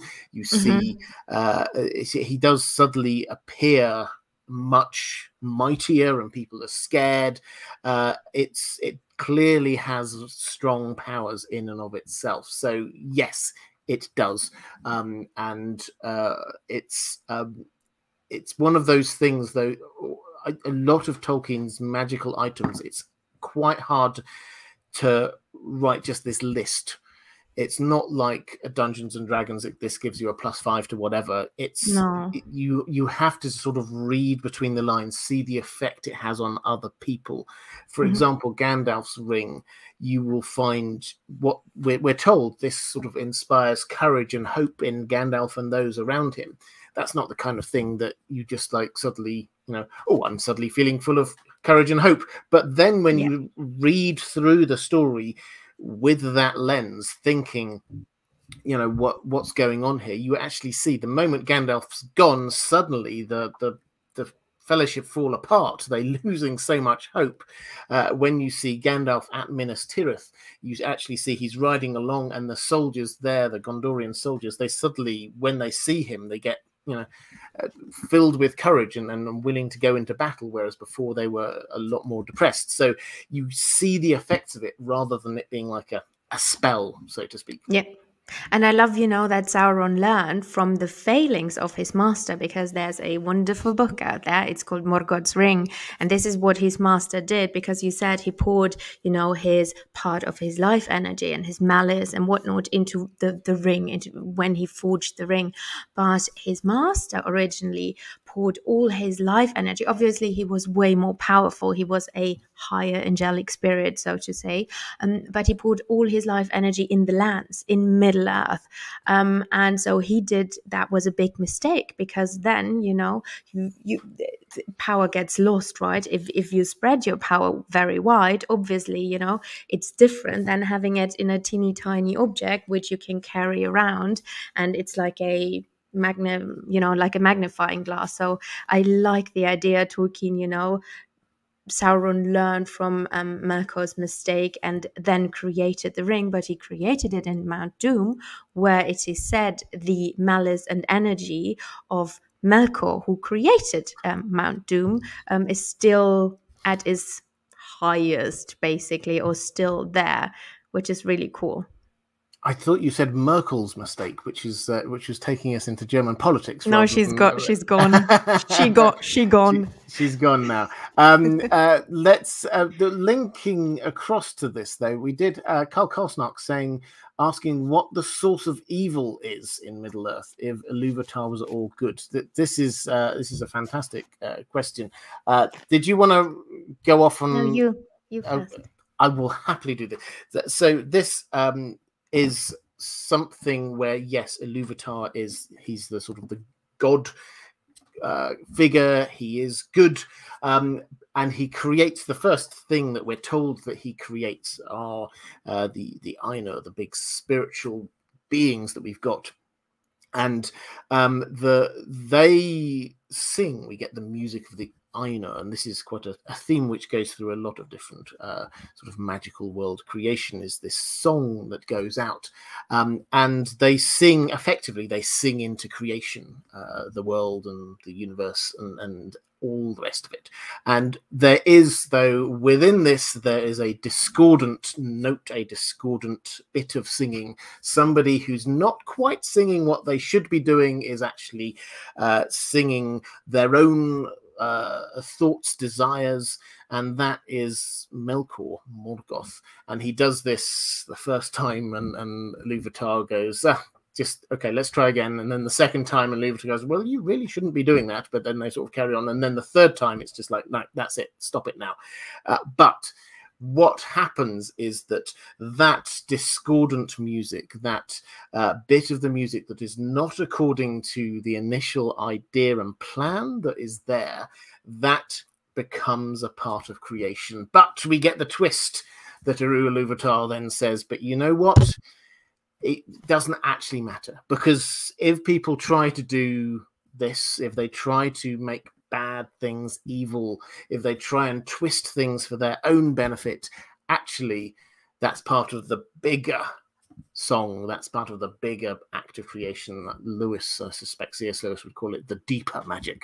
This is the where this goes. And so evil will be used to create good. So that's where evil comes from the Melkor Morgoth, this sort of like renegade Valar, effectively. That's who he is, and the greatest and most powerful of them.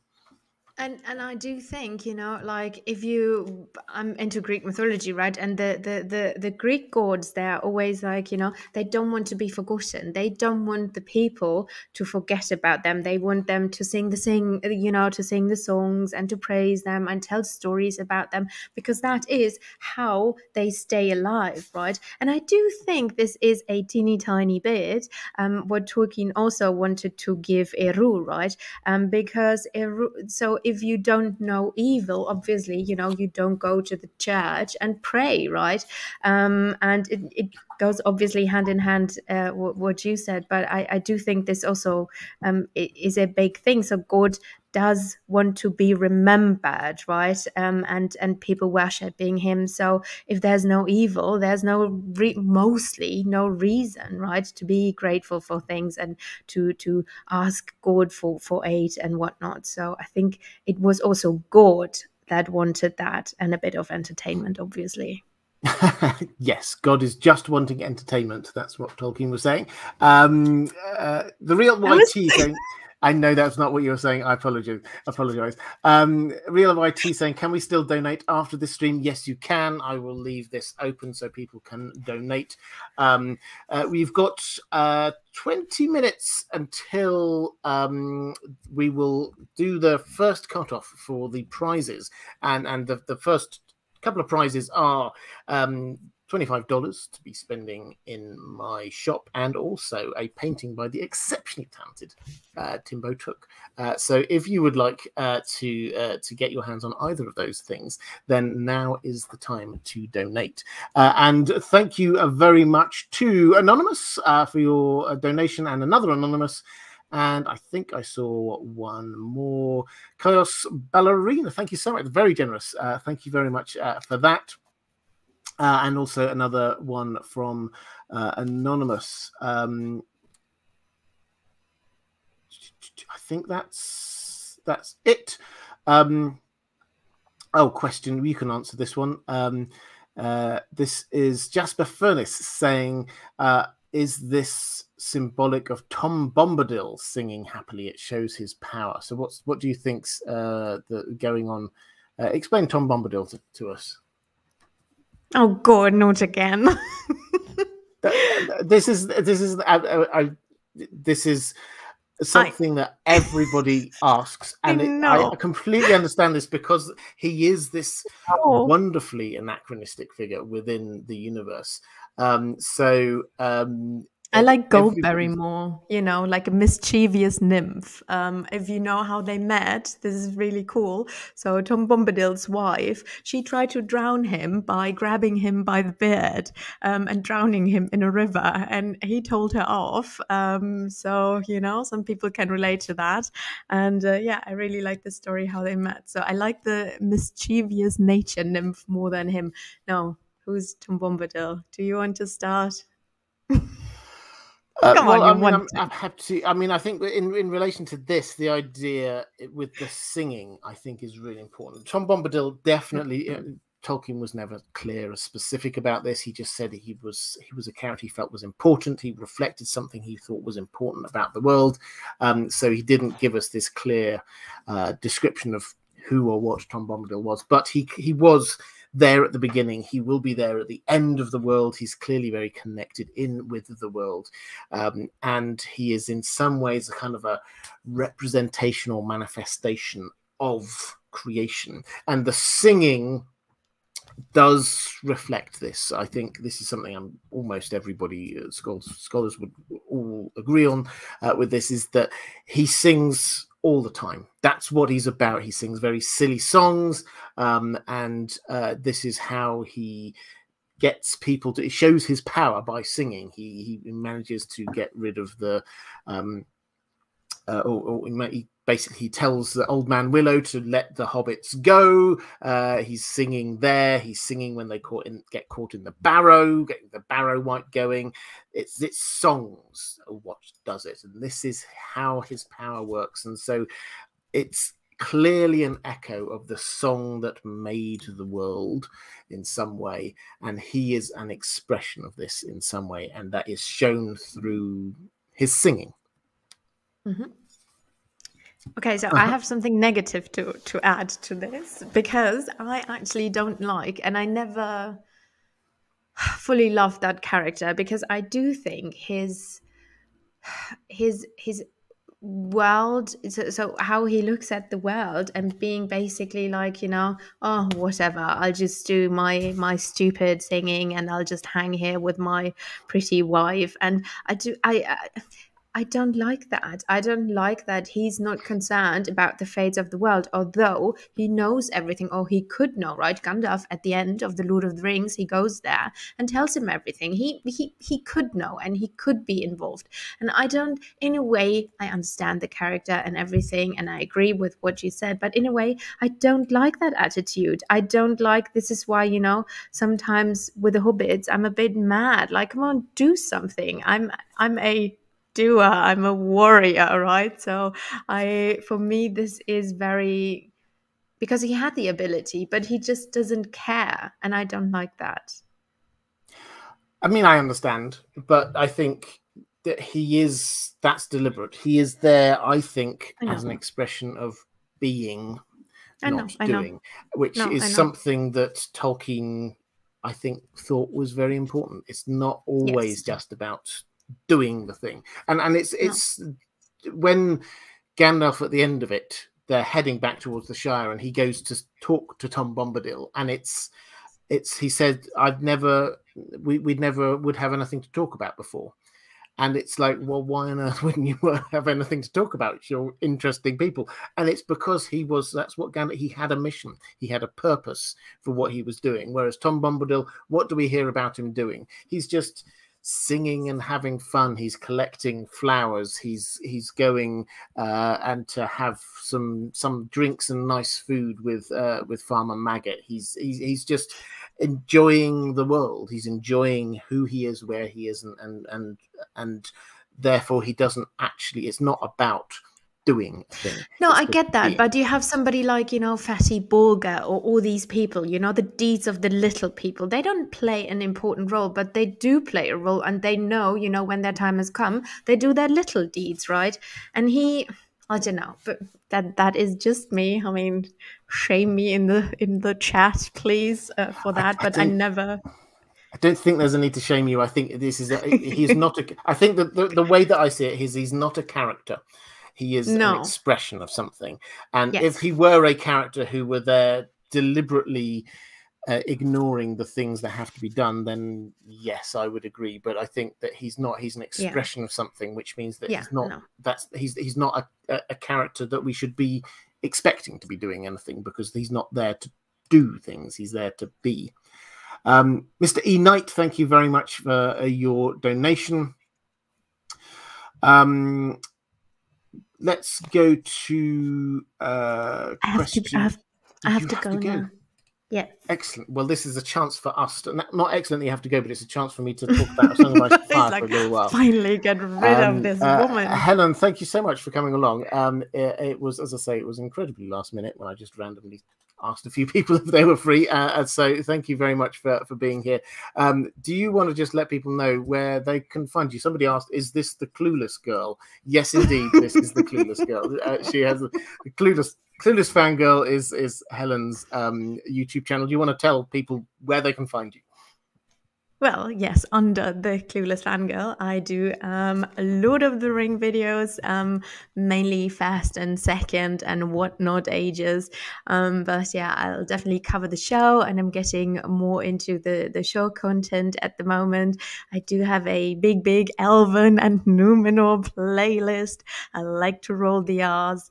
And on casual Thursdays, I dress up as Wonder Woman and whatnot. Next year, you will find out as what I'll come next year. And it was so nice. So thank you for the invite, Robert. I think last year it was a few of us, and it was also a lot of fun. So please, people, support this really good charity. Robert sometimes does these streams, and I really enjoy, that content creators give back with a big platform. So thank you to you, Robert, as well, and everybody in the chat. And Merry Christmas. very Christmas spirity here, and I hope everybody gets good into the new year, and we'll have an epic good time in 2022. Bye bye. Bye, Helen. Thank you so much. It's been an absolute pleasure as always. You have a very happy Christmas as well. And she's gone. Okay, so I hope you enjoyed that. It was rather an extended cameo there from Helen. She's, as I say, she's got huge amounts of knowledge about Lord of the Rings as well as things like Star Wars. So if you like that, then please do go and check out her channel. Let's go to. I said I was going to talk about some Song of Ice and Fire things, but we are 10 minutes away from the cutoff for the first draw for these excellent prizes. Joel Faulkner, thank you so much for your donation. The way we're going to do this reflective rambling, if you could, I think you've been keeping a track of everybody who's been donating, put them all into a big hat. Pull out a couple of names and send them through to me over on Twitter, and then I will announce who gets the first couple of prizes. If we can, I think we've just got it. Mara Lee, thank you so much. Just taking us over, very kind. It's taking us over 800. I'd love to make it to 1,000. You know, I think that'd be pretty amazing if we can do that. So let's go to, well, that's going on. Let's go to a couple of questions about A Song of Ice and Fire. Lawnduck 20 saying, pardon me, saying when Jamie attempts to get the Blackfish to surrender and take the black, this is when the Blackfish is at Riverrun and Jamie is working his way through the Riverlands and he is taking back the castles, and they're having this sort of conversation. He tells him that Ned Stark's bastard is Lord Commander of the Wall, and Brynden responds that Cat never trusted Jon nor Theon, and she was apparently correct about them both. I've never understood this. Why does he think she was correct about Jon? What did Jon ever do for him to say such a thing? He knows Ned to be an honourable man, but apparently just because Cat says she doesn't trust Jon, he automatically thinks bad of him and compares him to Theon. This has been driving me crazy for years. Help me understand. So I will just quickly read out the quote. So this is Jamie first, basically shouting up at the Blackfish, and he says, "I will permit you to take the black," trying to persuade him here to sort of give up the castle. He says, "I will permit you to take the black. Ned Stark's bastard is the Lord Commander on the Wall." The Blackfish narrowed his eyes. "Did your father arrange for that as well? Catelyn never trusted the boy, as I recall, no more than she ever trusted Theon Greyjoy. It would seem she was right about them both. No, sir, I think not. I'll die warm, if you please, with a sword in hand running red with lion blood."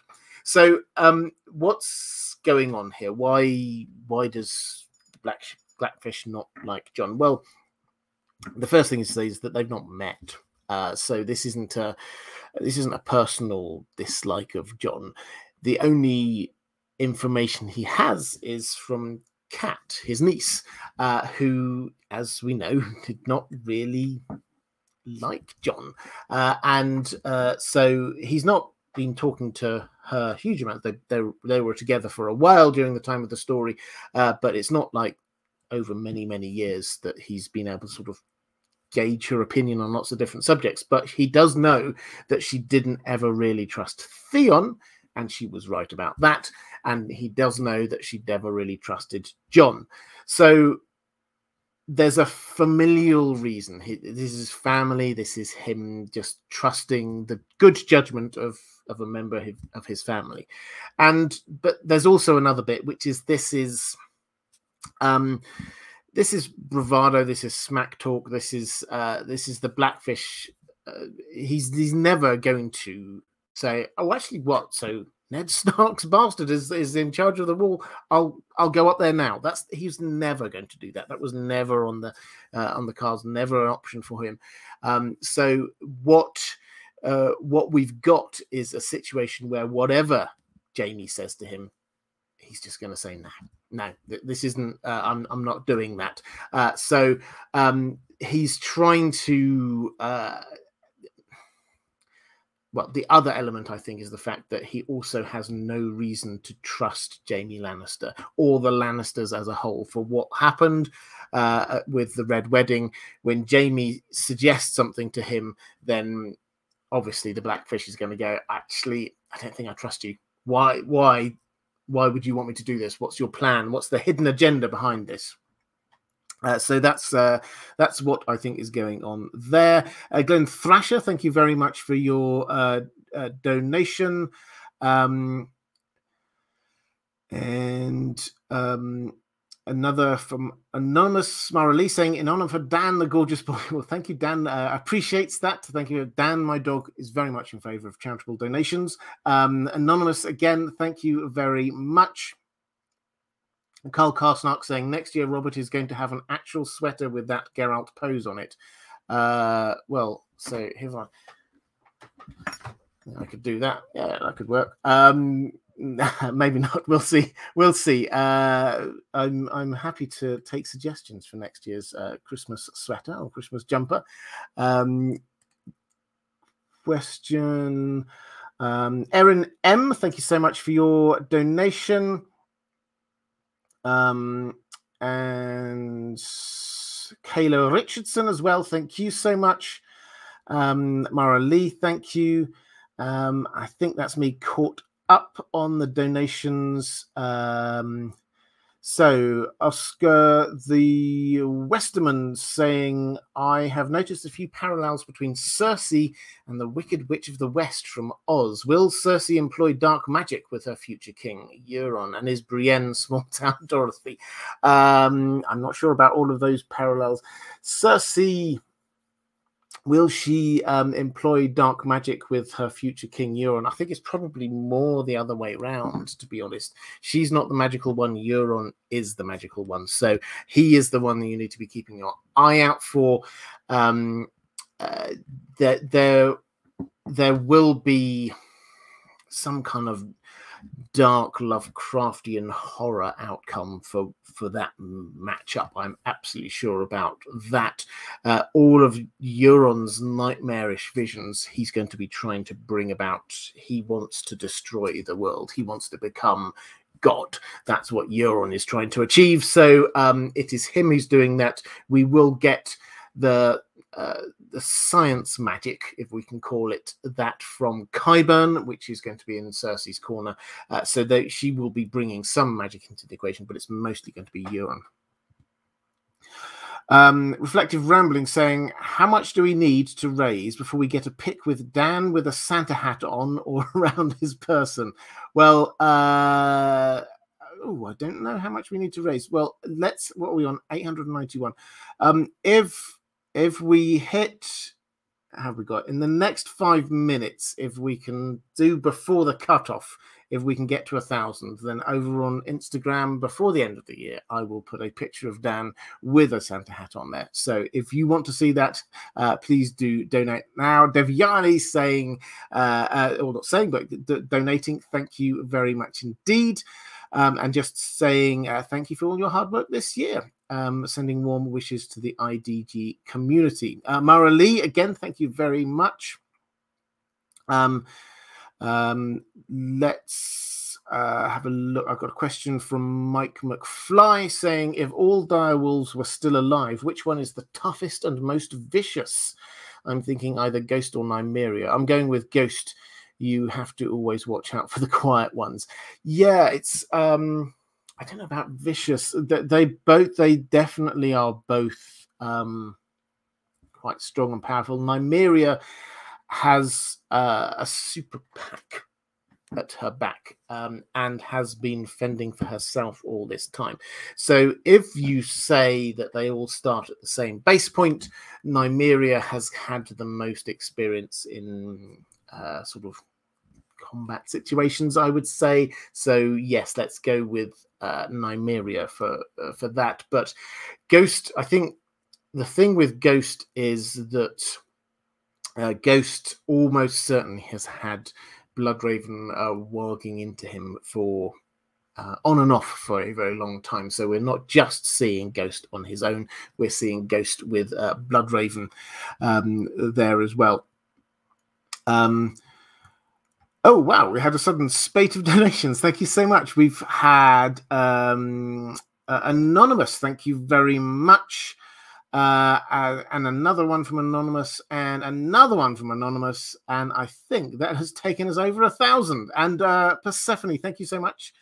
So we've got 1,000. So yes, at 1,000, I promised that we would have Dan on Instagram with a Santa hat on or about his person. I'm not sure whether he'll be particularly pleased with the idea of having a Santa hat on him, but I'm sure that he would be okay with having it around him.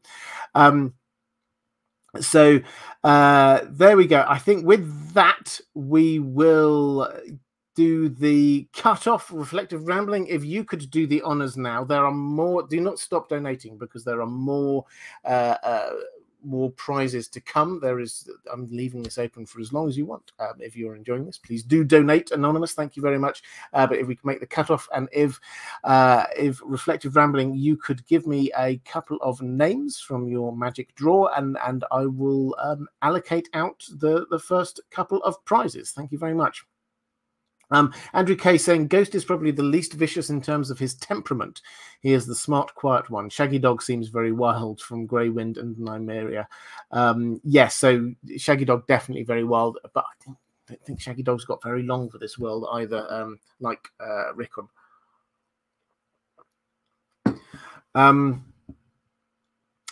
Let's go to yes, Sasuke saying Summer was the first to kill someone, though. So there is that. Yes, absolutely. And Grey Wind, when he was around, clearly was very effective. He was causing huge amounts of terror in opponents in the wars that he was in. Let's go to a question. I think this was also from Lorndark20 saying, do you think Bloodraven knows that Bran's skin changes into Hodor? This is an interesting question, because Bran thinks not. Bran thinks that nobody knows this. We get a little bit from his POV where he's thinking, no one knows I do this. I just go into Hodor's mind, and then no one knows it's me doing it. So he thinks not. But there is this curious moment when Summer, he's in Summer, and he comes across a wolf that has somebody walking into it. Varamir's Sixskins, one of Varamir's wolves. And they have a bit of a fight. But Bran can look into the eyes of that wolf, and he just goes, a walk. That's a walk in there. And that tells us that you can tell. Greenseers, wargs can tell that animal is being controlled by someone. So, given the fact that we have Bloodraven, who is immensely powerful, it makes sense that he would know or realize that that's what's happening with Bran and Hodor. So,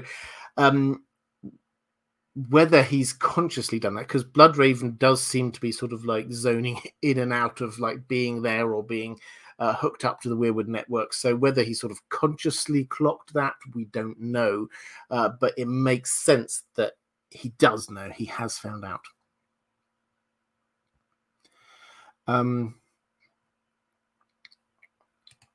Right, let's go to a question from...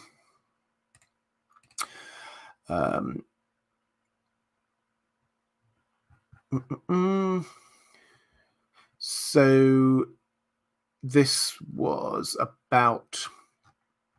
this is from Jutrista. Again saying, thank you for recommending A Night of the Seven Kingdoms audiobook narrated by Harry Lloyd. It was a lot of fun to listen to, as first I listened to the version in my own language and I didn't enjoy the reader's interpretation. Well, you're very welcome. It's something that I often recommend to people if they like audiobooks, and I don't get any commission from this or anything at all. So this is a pure recommendation of just the best, and I don't say this lightly, the best audiobook match of narrator to the story that I've I've heard Harry Lloyd doing The Knight of the Seven Kingdoms, the Dunk and Egg stories. He does a fantastic job. He plays, if you don't know him, he plays Viserys on the show, so he was obviously only there for a few episodes, but he just absolutely captures not just the sort of the Targaryen arrogance of some characters, but Dunk just perfectly, in just the way that he thinks, that just makes you love the character as much as you think you should do, because he's such an amazing character. But anyway, question was about thoughts on Jafer Flowers and Othor's attack on the Lord Commander and the First Ranger. When I first read the story, I had the assumption that the others were targeting leaders of the Night's Watch, but upon learning of Bloodraven's existence and that Ghost is very likely skin-changed by him, I changed my mind. Now I think that Othor and Jafer were somehow animated by Bloodraven to provoke the Great Ranging, as Ghost was present on finding the bodies and then alarmed Jon about the attack.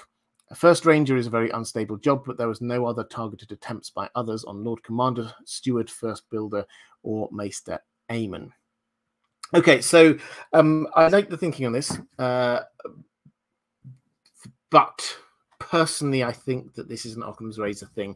That you'll remember the situation: the two members of the Night's Watch, the dead bodies that were found, and they were sort of found north of the wall, brought back into Castle Black. They became animated as whites. They attacked.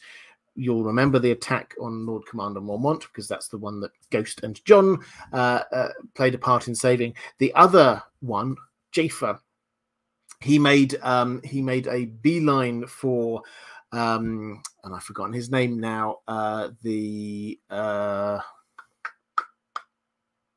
can't remember, but he made a beeline for one of the other leaders of the Night's Watch. Now, could that have been Bloodraven deliberately trying to prompt the first a Great Ranging, getting everybody north of the wall?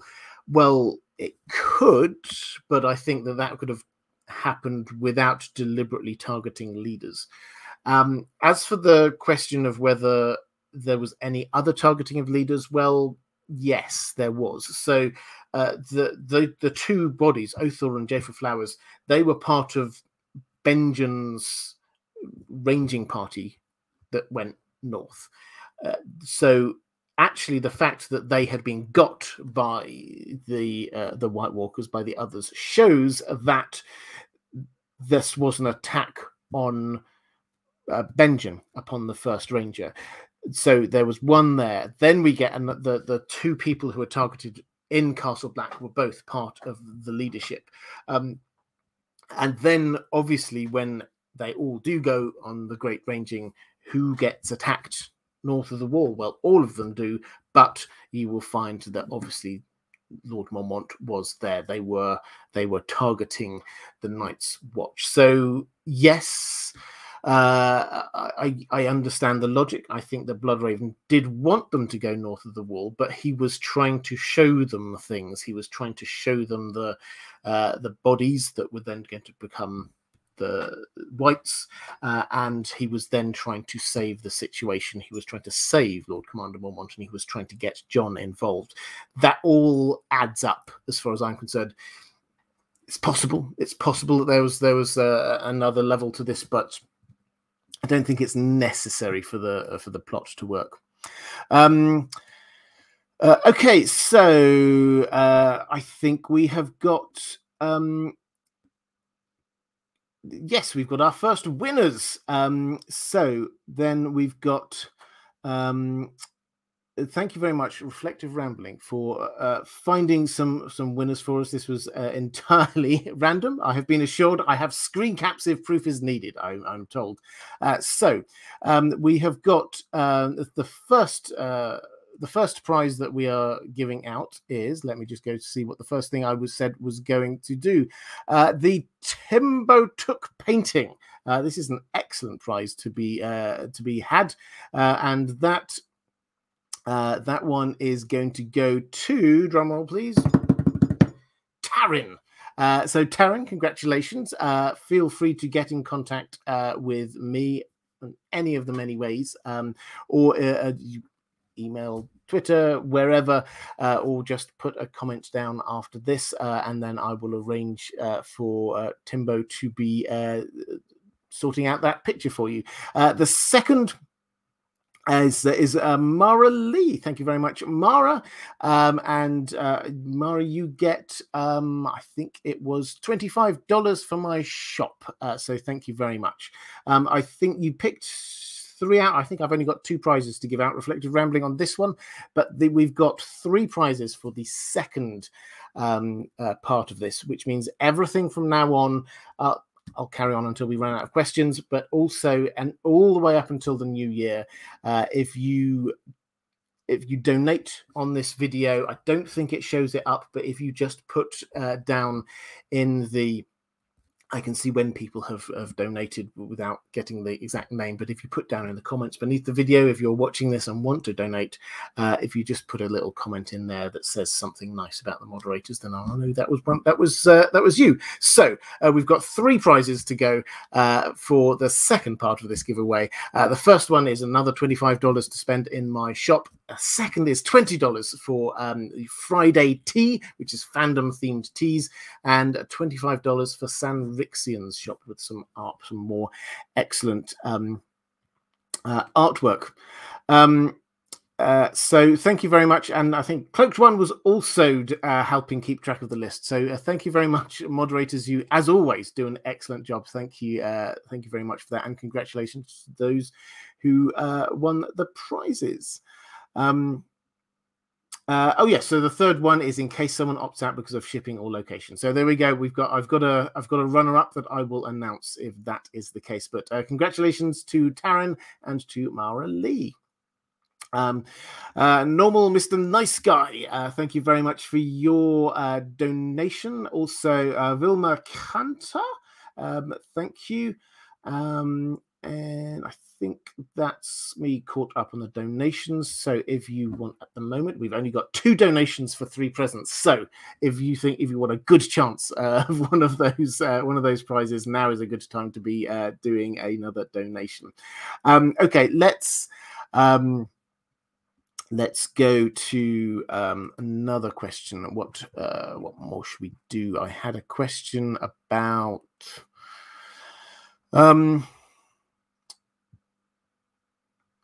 so Remy Sparkle Muffin saying, seasons greetings and to you. I have a question about a shy. Given that in A Song of Ice and Fire, tales of faraway lands are often exaggerated or otherwise unreliable, is it possible that a shy is a normal or pleasant place to live, but everyone who has been there lies about it to maintain the legend? Well, it's possible, is the short answer, but I don't think it's likely. We don't have many people who have been there, but there are some, but the fact that we have got named people who have been there, people like Marwyn the Mage has been there, for example. Obviously, we've got Quaith, who's come from there, Melisandre, who has. The moment you start getting a few of the moment you start getting a few people who have been there, you start to have to create quite a conspiracy, I think. And added to which, people from Ashai do come into all the way up as far as Vastothrak, which is this kind of like meeting place in the middle of the continent. 2 markets, a Western market and an Eastern market. Lots of people, yes, not many people go to Ashai, but lots of people do, and in the grand scheme of things. And I think the fact that we've had no one say, actually, you know what, it's a bit exaggerated, does seem to suggest, again, Occam's razor seems to suggest it probably is like we hear.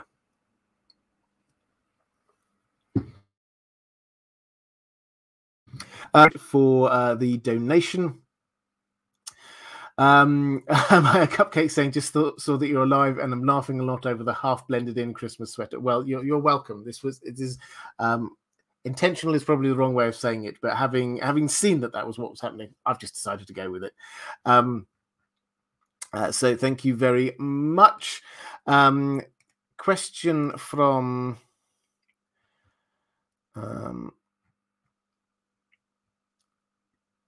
Catherine Fursith saying, hi, Robert, wishing you and Dan a very happy Christmas. Thank you for all your hard work this past year, bringing joy to so many. You're very welcome.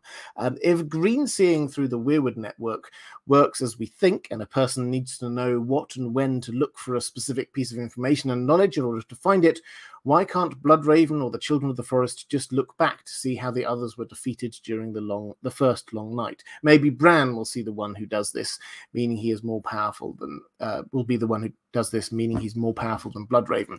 Does this tie in somehow with the North remembers, even though clearly they do not? What do you think? Well, there's no reason to say that they have not done this.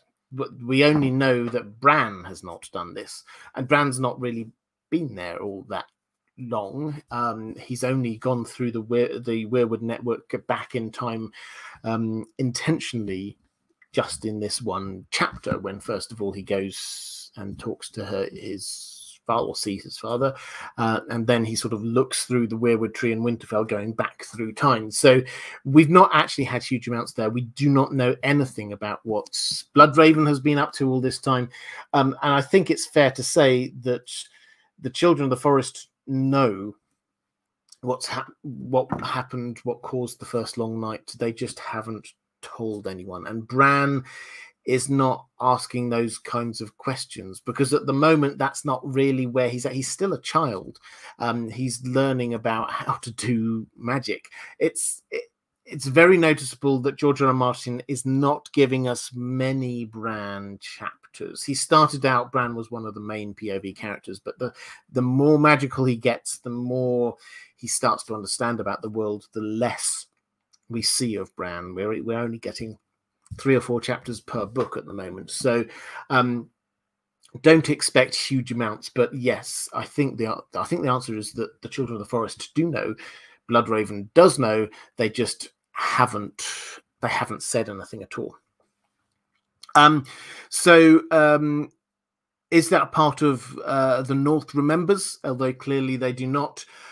Yes, I think this is another part of that. It's very much an extra layer. The North remembers.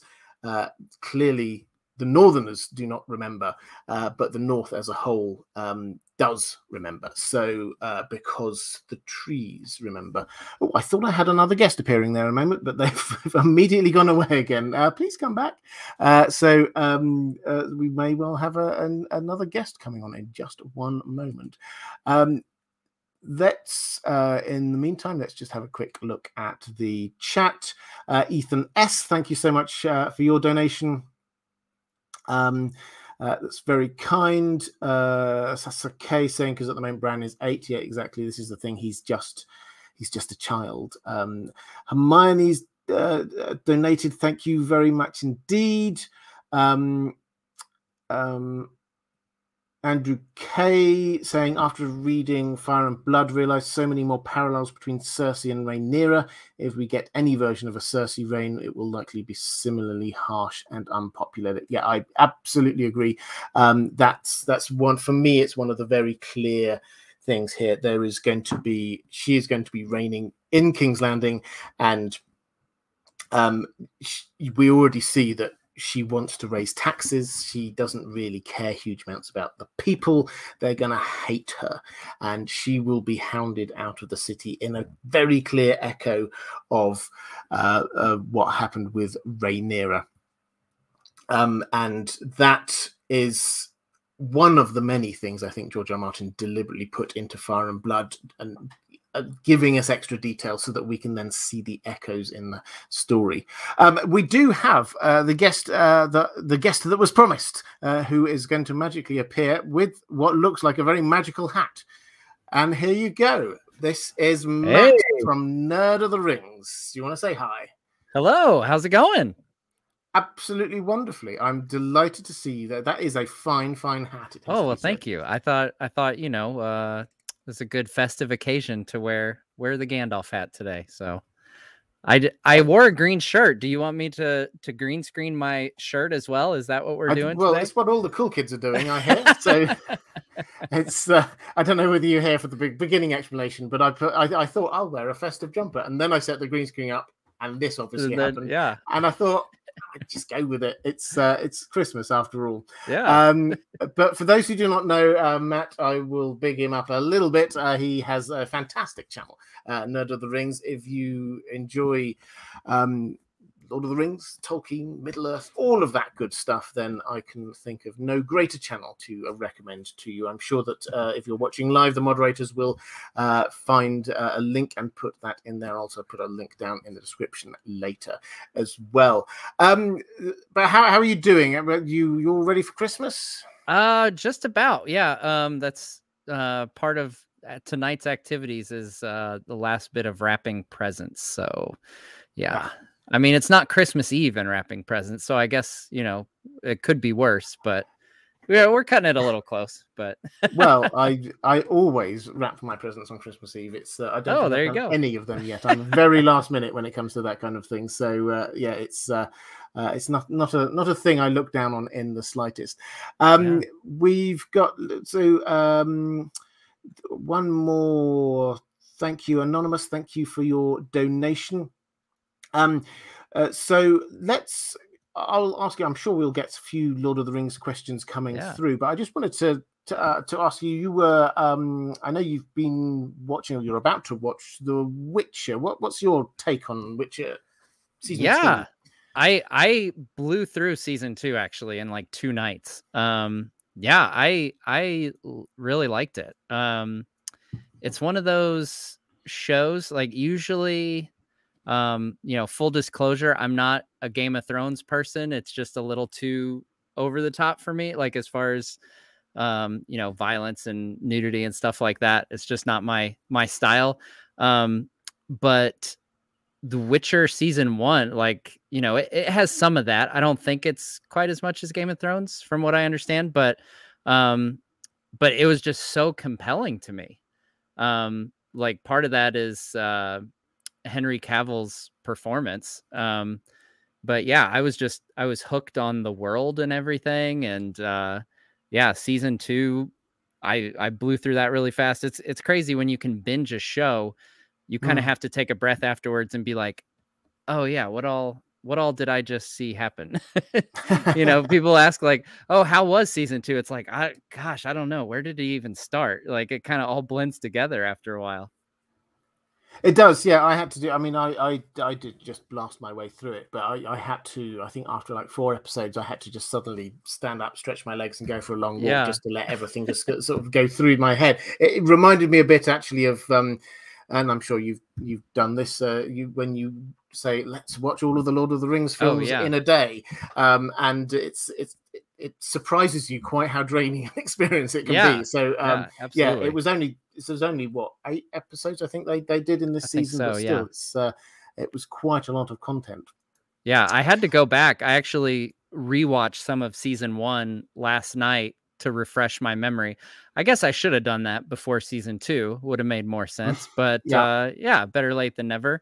But yeah, I just started listening to the audiobook of Last Wish, and have really been enjoying that so far. And like, some of the most compelling episodes, in my opinion, were in the very beginning of that book. So that was kind of cool to experience both versions. I don't know. I'm curious, in your opinion, is the show, you know, how faithful of an adaptation is that? The couple stories that I saw seemed like they were pretty accurate, but I haven't dived any deeper than, you know, the first quarter of the book. Well, this is causing a little bit of controversy amongst book fans. It has. So we're bringing up a hot topic here. Absolutely, and I was saving. I had a question. Let me see whether I can find it. I had a question about this from Sebastian Jumala, one of my patrons. So I shall use this to sort of go off and reply to that here. Saying, I'm massively disappointed. This is Sebastian saying it. I'm massively disappointed in the second season. In my view, they made too many crucial errors. The story still feels fragmented, not immersive. I like how the main characters were cast, minor characters not so much. Character development is literally non-existent. Eskel and Vesemir's arcs were a letdown. Yennefer a shell of herself. And then a whole load of like issues that Sebastian picks up sort of in the plot that I won't spoil for people as we're going through. And then saying that I feel like there's a reason that the books are a huge success because of how well they are written. Changing that to something close in quality is really hard to achieve, but it doesn't work. So in particular here, saying the Slavicness is gone, leaving the locations empty. So as I say, this is something I've heard from a few people. These are book fans, and I'm entirely understanding of book fans being protective of their own stories that they enjoy, and the same to a degree with the Wheel of Time, which I think you've been watching that too. I have, I haven't seen the finale yet, so no, I haven't. Maybe I'll either. watch that tomorrow or tonight. It will be out. This is one of my my little rituals these days. It comes out about now, so when I finish my live stream, then I always have to sort of relax down a little bit. So I've been watching that, which has been good. But there again, they've had to. When I say had to, they obviously could have done it just scene for scene if they'd wished to, but in order to adapt it to the TV, they've made quite a few big changes. Now, so my take on The Witcher, and it's interesting that you've read or listened to part of the short stories. They, broadly speaking, were faithful. Yes, there are differences, but broadly speaking, they and that works quite well. So for season 1, you can a short story can turn into an episode of the TV show. That works quite well. The problem they had, I was talking, we had Helen on, Clueless Fangirl, a little bit earlier. The problem they had, I think, is that you get 2 books of short stories, and then you get a 5 novel series, and in a long timeline. And the first book in that series is sort of a bridging story between what was happening in the short stories and the bigger narrative of the story. So it doesn't have this huge arc in and of itself, but it kind of builds up to the bigger arc. So I have a feeling that they thought, well, we want to have some sort of arc for this season. So it isn't just kind of bitty. It does have a season arc. And as a result, they've created some characters. So Volethmir, it's not a spoiler. We know that that's a character that was created for the show. That's not a book character at all. And that turns into being incredibly important. In fact, a central character to the plot of the season.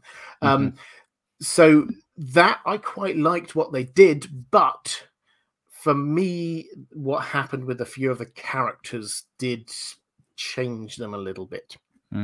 Vesemir, who you won't have come across yet, but he's a much loved character in the books. Also, he's in the video games. So a lot of people were really looking forward to seeing him. And then he does a few things that you make you go, "Is that?" I mean, the actor did fantastically, but is that what Vesemir would have done? Similarly, Yennefer does something that you go, I'm not sure whether that's what she would have done. So I think this is a lot of where this is coming from, for me anyway. I will say with Yennefer in particular, after season 1, seeing, kind of her potential power, I'll try not to spoil anything, but like what takes all of season 2, like you don't see much there with her, which is kind of a bummer. That like, what was it, a year, 2 years or something between seasons? So, you might have to wait 2 more years. It's kind of, so I can see that. Obviously I have never even played the games either, so I have like no knowledge base. But it's been interesting watching Wheel of Time at the same time as I've been watching The Witcher, because I start to because I haven't read either one, so I start to get things mixed up in my head. Like I kept thinking channeling from Wheel of Time when I was thinking of the magicians from Witcher, and I was like, oh, they call it chaos, and it's like it's a different thing, but it's kind of similar in a way. it is quite similar, actually. The sort of the concepts of that, although this obviously with the Wheel of Time, they've got this. It's in two parts. You know, you get the male part and the female part, which is a clear difference. But I was interested to see what your thought as someone who's not read the books, how they come across. And actually, I'd be interested in your thoughts on the Wheel of Time. Actually, while we're at it, but whether purely as TV shows they work for you as sort of high fantasy. Yeah, I'd say of the two, and I kind of struggle with this, like I said, because Witcher is a binge show. It all comes out at once, so you can just keep plowing through, whereas Wheel of Time obviously is on a weekly basis. So there's a couple, not the most recent Wheel of Time, but like the 2 episodes before that, I felt kind of drug a bit. There wasn't a whole lot going on that I was really invested in, and I was like, okay, let's do something. Let's go somewhere, you know. Whereas Witcher, I felt like it was more of an exhilarating ride. Like there was stuff happening, but I don't know how much of that is just the fact that I could just keep barreling through the episodes and I didn't have to wait a week before watching the next one. So yeah, I think you know, they've both piqued my interest for sure in their respective worlds. If I had to pick one over the other, I'd probably lean toward The Witcher a little more. Because well, for one, I think Henry Cavill is just awesome in that role. And every time I hear him, you know, talking about all the nerdy stuff that he's in, I'm like, this guy's awesome. I love this guy. Absolutely. And one of the things which I hugely appreciated was that he in the books, Geralt is quite eloquent. He's quite I mean, I wouldn't say he's chatty, but he does sort of come out where he clearly speaks several languages. He's read a huge amount of books. He does engage in a lot of long, quite philosophical conversations with people. And season 1, it wasn't really that. He spent a huge amount of time just grunting or randomly swearing. Or he was brought to you by the letter F in the season, a lot of the time, and it was like it was not the character. It felt to me like from the video games, the kind of like the noises that you make when you accidentally bump into somebody and they go like that. That was the kind of feel I got. So it didn't feel like the book, but he did apparently push strongly in season 2 for him to have a slightly more eloquent character, which I think did come across. I can't remember him just doing random grunts at all in season 2. He might have done one or two, but it was very different as a character. Yeah, it's interesting. You know, I feel like it's pretty common with TV shows to kind of start to hit their stride in their second or third season, and I think, you know, in my opinion, I thought, you know, there were definitely aspects of season 2 where we saw that, you know, things were a bit more streamlined. There wasn't as much stuff that we had to, you know, get explained to us. We already knew a lot of the characters already. But yeah, I thought it was really good. I'll probably go back and watch it again, which, you know, I can't say the same for a lot of, you know, like, Marvel shows and stuff. I've watched all those that come out, and then once I'm done with those, I'm kind of like, I don't really feel the need to go back and watch those. But yeah, for whatever reason, The Witcher, I thought is one that I'll probably end up going back and watching at some point. Excellent. Well, I would highly recommend you do, as I say, on a second watch through of season 1. It was certainly well worth it. Samuel, thank you so much for donating. Kai Johnson, thank you so much for donating as well. And also, I think I had another one. Bell Moore, thank you very much. If you're just tuning in, I should say this is a charity live stream. So if you are enjoying it, if you would otherwise do a super chat, you can't do super chats. The way to show your appreciation is to give. It's in honor or in aid of World Builders, which which is a fantastic charity. The idea is to harness the generosity, the care, the love of the geek communities around the world, and try to help out those who are in need, not by sort of coming in and sort of saying, you're in need, I'm going to give you that, but actually trying to help build sustainable futures for people, helping education, helping build infrastructure where it's needed, not coming in from above and saying that's what you need, but talking to local partners, trying to understand where support is best given. So it's a fantastically worthy cause. Please, if you are able, then please do give. And we've got just as a little bit of a motivation for you, perhaps as well, we've got some fantastic prizes that we're giving away if you donate here on the rest of this stream, or anyway up to the end of the year. Then you'll get added into a draw, and we've got 3 things. We've got $25 voucher from my store. We've got $20 voucher for a fantastic tea company if you're a tea drinker that do some very fandom-based teas, and also a voucher for Sanrixian's store. Sanrixian's a fantastic artist. So if any of those things appeal, then please, any donation, any size of donation, gets you into that draw as well.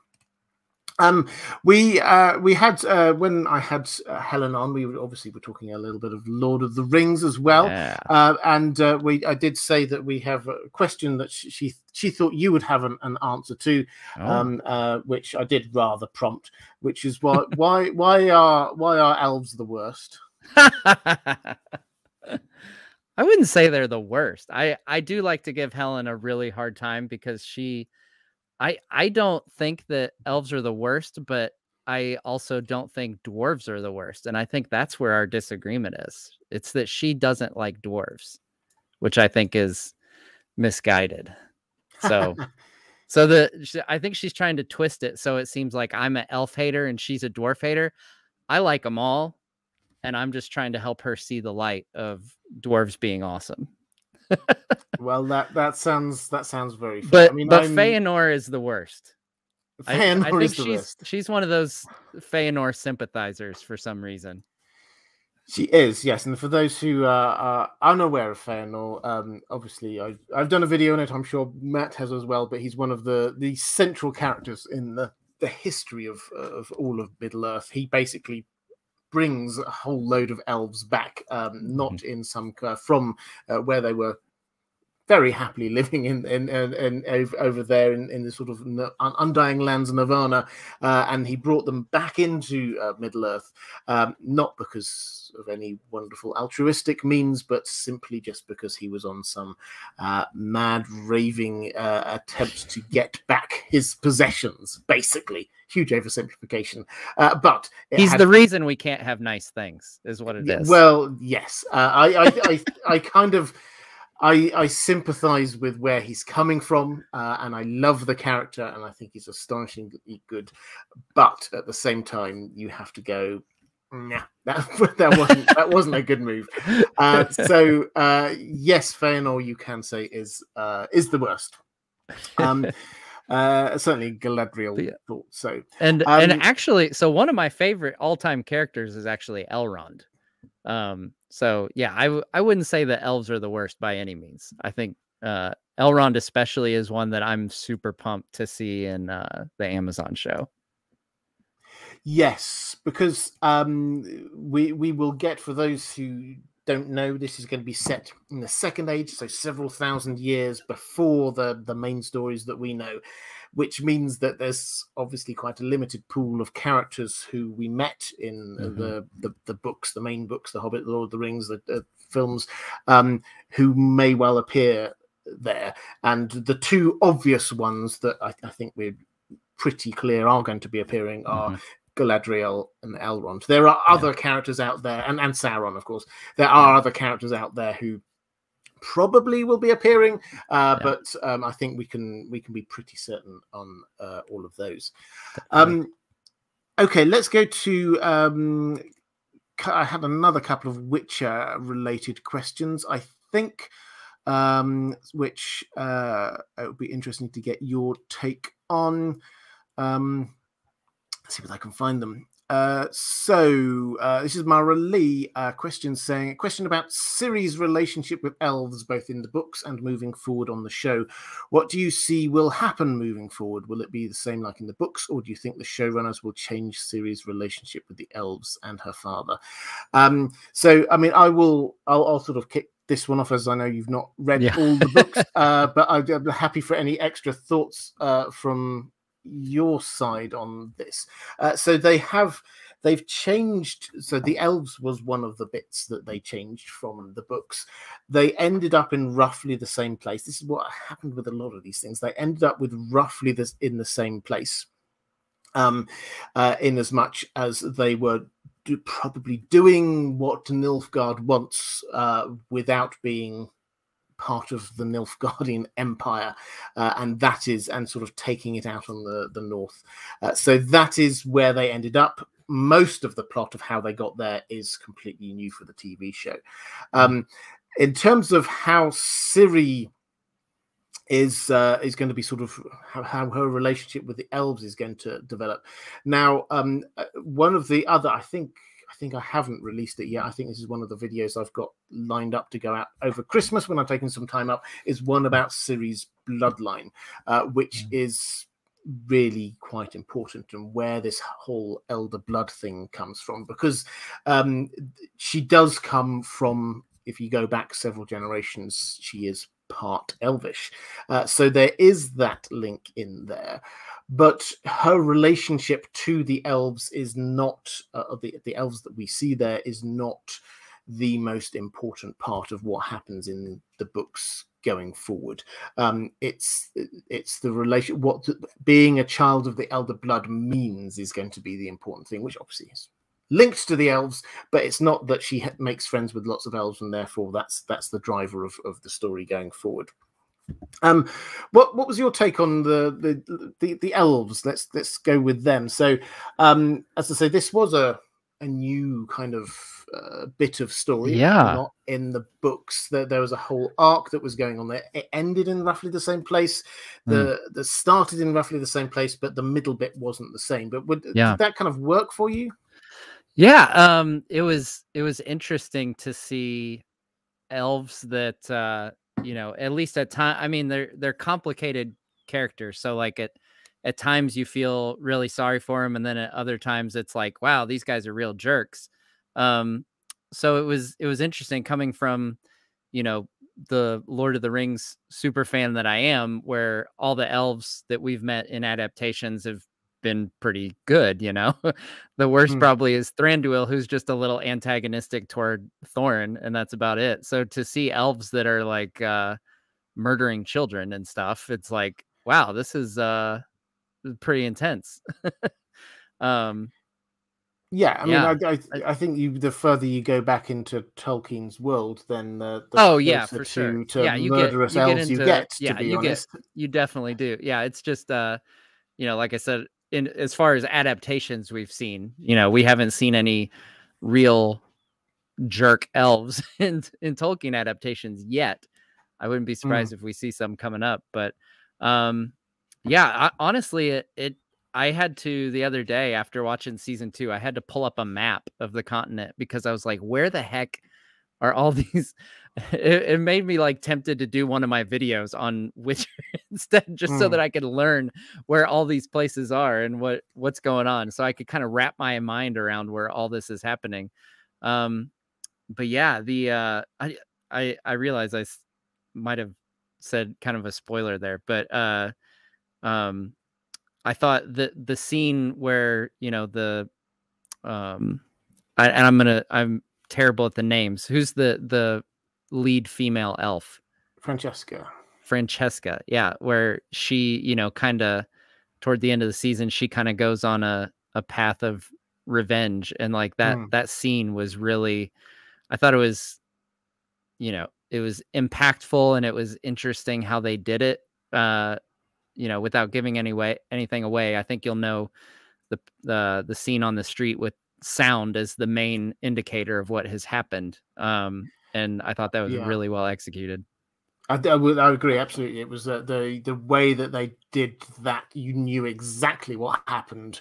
Yes. Simply not by the music, not by anything else. It was just the noises of what was happening in the background, which was astonishing. Yeah, I love that, and I love that kind of storytelling. Like that to me, like you know, rather than showing things, like when you're able to do that, I think it's potentially even more impactful when the viewer's own imagination does the heavy lifting on something like that, and you're able to tell exactly what happened just by, you know, again, not giving too much away, but the way they use sound in that scene, you knew exactly what would happen. You knew it was horrifying, and they didn't have to actually show you what happened, but you knew exactly what did. Yeah. And actually, as a sort of digression, I found this quite, as a content creator, I found that you're sort of struggling with the giving away spoilers or not thing. This is something I'm trying to work my way through as well, because I've previously covered like things like Game of Thrones, which is, as you say, it's weekly, and there it felt quite easy that you would, you know, once the show has happened, everybody's had a chance to see it, you can then you talk about it and without worrying about spoilers, but maybe giving it 24 hours or something. But I don't know how long you really need to give with a people binge. Yeah, with a binge. It's that so I just think some people have watched it all. Some people are probably halfway through. Some people think, well, you know what, I'll watch that over the Christmas holidays or something. And it's quite hard. So I think certainly in the new year, then I will think that we can talk about it completely. But yeah, I'm figuring out if anyone's got any way of clever way of getting around this, then please do let me know. But it's something I've been struggling with, not quite knowing how to cover it all. Yeah, it makes me really glad that Amazon is doing its shows on a weekly basis when we get to Lord of the Rings, so I can have a little more clear guideline. And I think for the way that they've been doing the Wheel of Time, I mean, this isn't the only reason that they had it, but I think that with the Wheel of Time, they have been clearly trying out a few things that they might want to be doing with the Lord of the Rings TV show.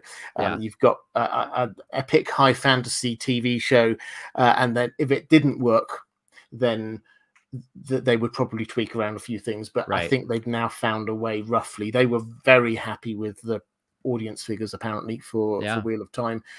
So yeah, I think there's a fair chance that we're going to be seeing pretty much the same approach as a whole. I can't help but think, you know, I've seen all the stats come out where, you know, they announced that Wheel of Time's, you know, the #1 watch show ever on Amazon and everything. And I'm just sitting here thinking, like, wait till Lord of the Rings comes out. Like, that's, oh yeah, absolutely. It's nothing against Wheel of Time, but I mean, I feel like Lord of the Rings has got a little bit of a jump start, I guess. I think so too, and I think this is one of the things. Just when, I don't know if you ever have these kind of conversations with friends when you're someone says, oh, so what's coming out? They know you're interested in this kind of thing. What's coming out? And there are some things that you can easily describe, and you can say, there's another season of The Witcher. Do you remember that? Oh yeah. And then you can say House of the Dragon. What's that? Oh, that's a prequel to Game of Thrones, Targaryens and Dragons. And people go, oh yeah, I understand what that's about. With Wheel of Time, you always had to like do a little bit more of an explanation before actually trying to how do you describe this in a way that doesn't make it sound like a generic fantasy thing, because it's not. But it's so I think it was a bit of a harder sell than the Lord of the Rings is going to be easy. Everybody will understand what's going on there. Thank you very much. Another donation from Anonymous. Sasuke saying, Carla Way has a question. It says that they can't donate from that region. Is there another way to donate? I think the answer is just going direct to the website is the best way to do that. If it doesn't allow you to donate through the stream here, then that it must be a regional thing that for whatever reason. So yeah, if you go, there's a link in the description. I think I left it at the top of the description. So if you click on that, then you can donate direct to World Builders from there. Let's go to a question from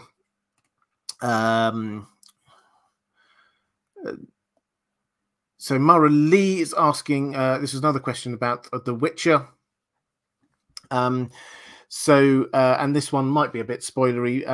But I'm making, as I say, I'm making this up as I go along. If you don't want any spoilers, then skip forward just a couple of minutes on this one. The question is about one of the things that happened at the end with the Wild Hunt, and Voleth Mir going into, it would appear, into the leader of the Wild Hunt. And I've got a video, if you're interested in what the Wild Hunt are, I've got a video of that coming out in a couple of days, because they are quite fascinating, it has to be said. They also, you can probably gauge that they are important by the fact that one of the Witcher games, Witcher 3, is called Witcher 3 Wild Hunt. So they have a sort of a bigger role going on there, which isn't apparent from just watching season 2 of The Witcher. And we were not told. This does not happen. That character, Voleth Mir, as I say, this is a character which was created for the TV show. So what happened there, we know, that's all we know. So she has now gone into the leader of the Wild Hunt. And I think the short answer has to be, this is a bad thing.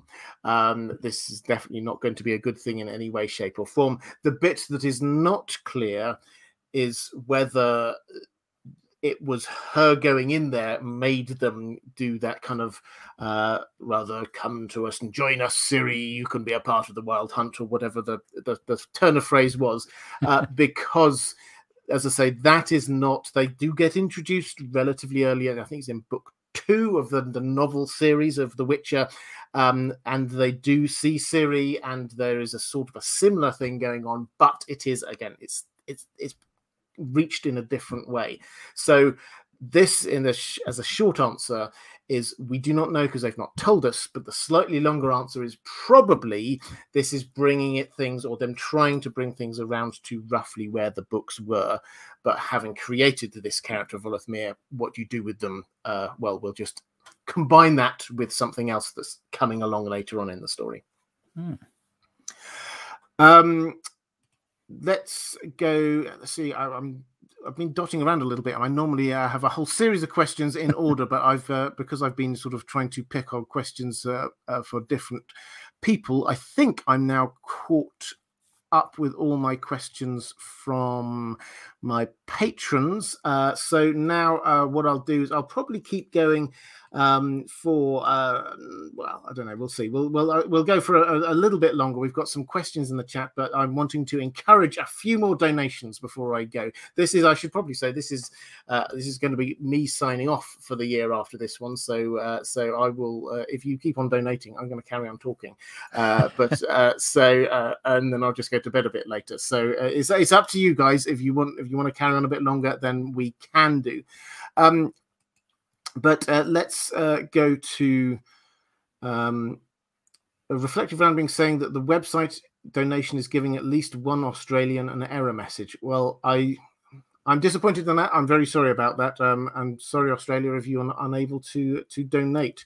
What I would say is that if you wish to donate as a show of your appreciation or whatever, then just donate to whatever charity you would otherwise donate to. If you can't do it to this one, this is one that I picked, but I think this is a time of year to be proactively paying it forward and helping out others. So I would heartily encourage you to, if you can't do it to this one, do it to something else.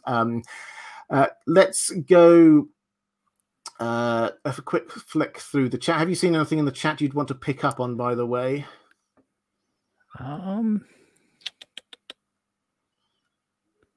I have not. That's absolutely fine.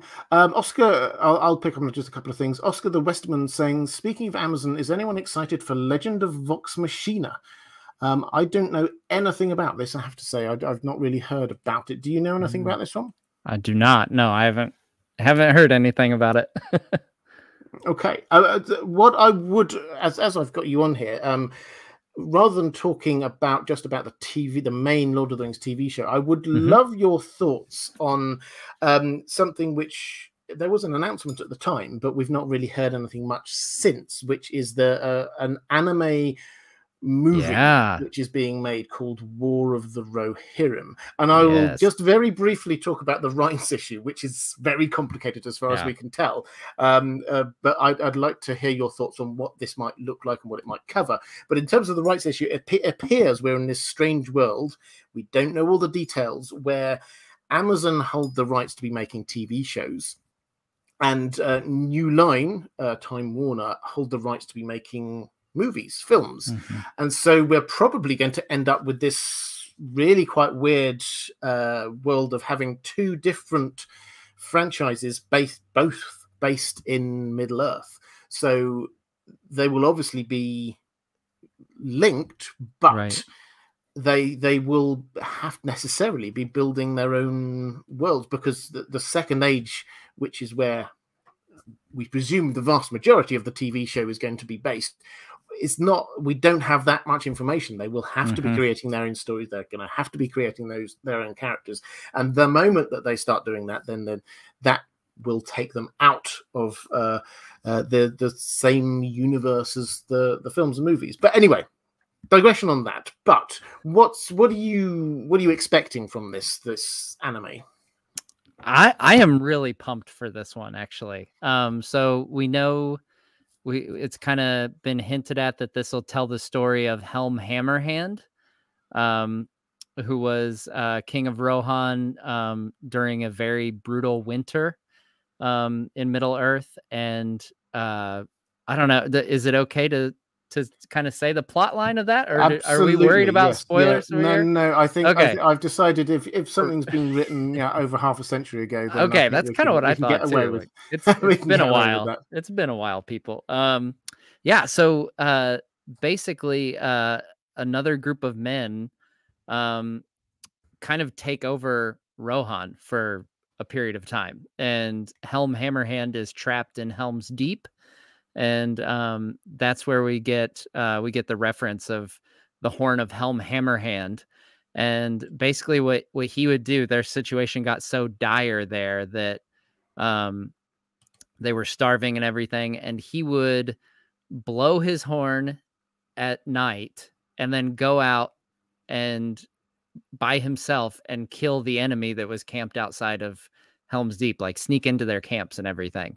And I guess I won't give away what ends up happening to Helm Hammerhand, but long story short, he sounds like a very good choice for an anime movie to be based on.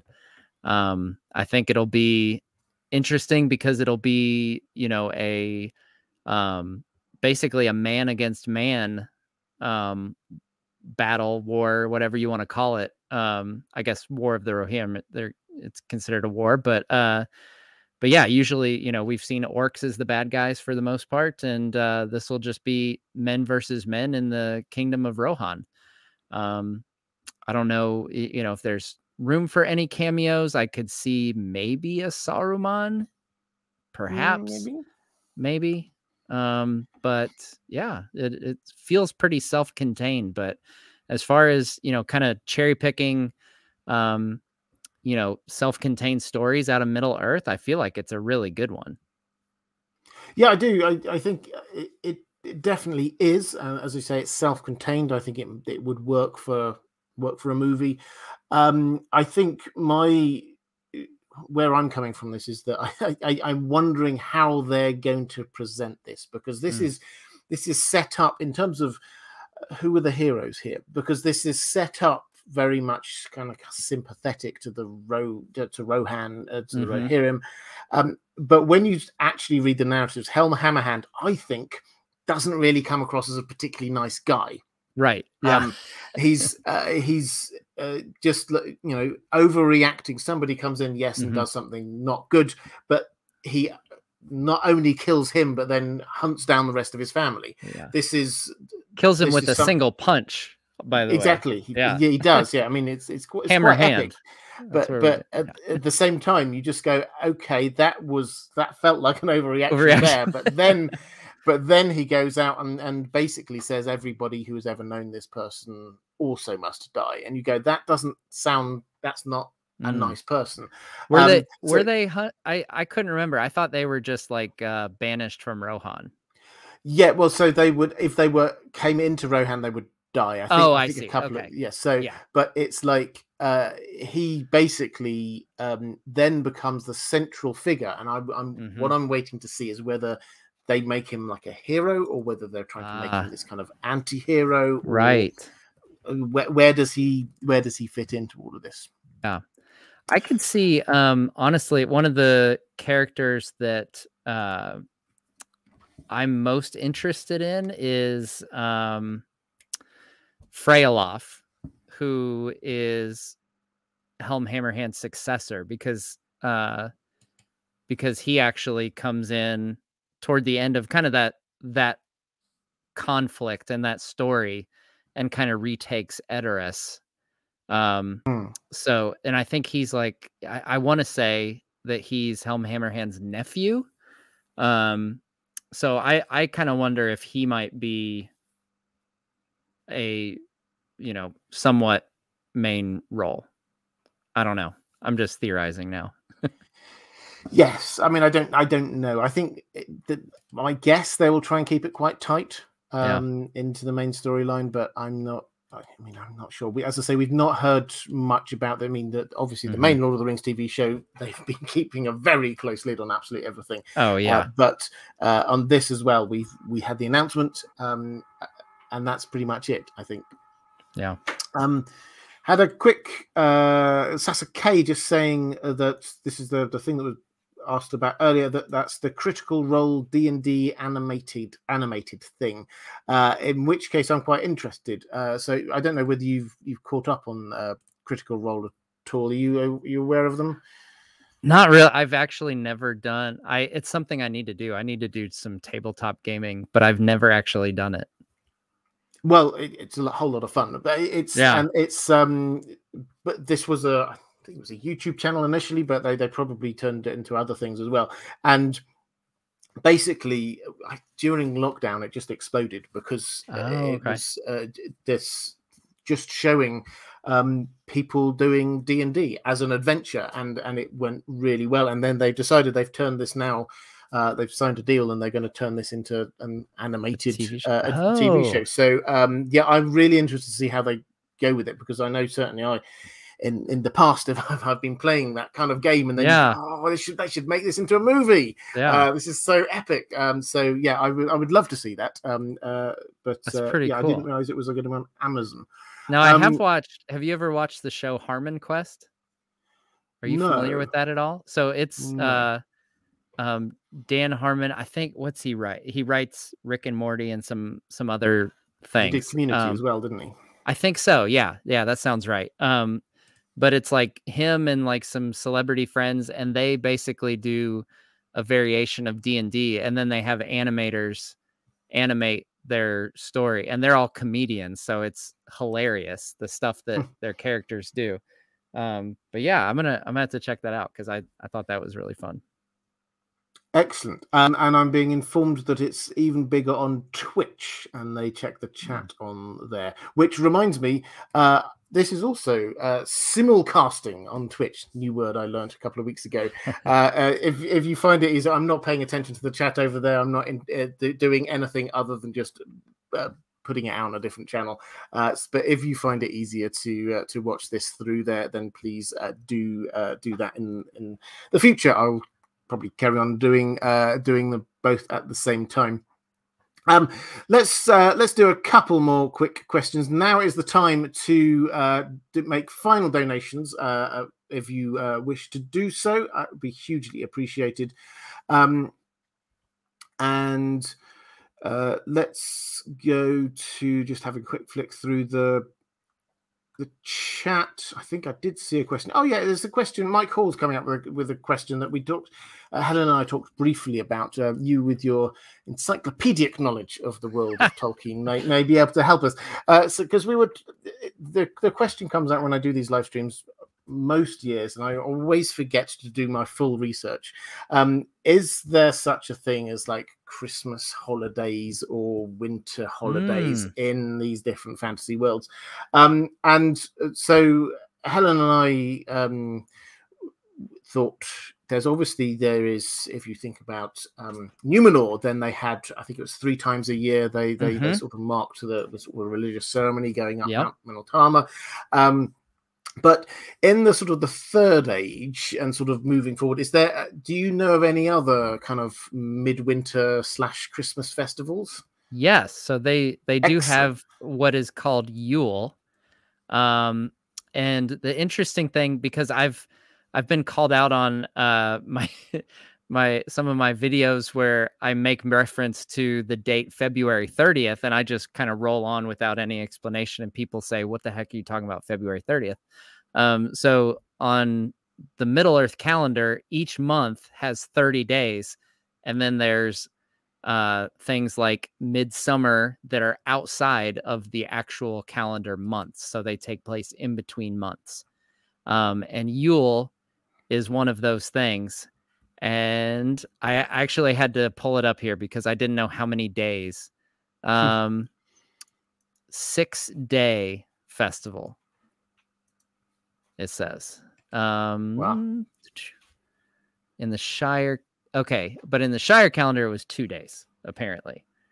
I couldn't remember the days and like when exactly it falls, but I do know that on their way back from the quest of Erebor, Bilbo and Gandalf celebrate Yule at Beorn's house, so they are there at Beorn's house for that festival.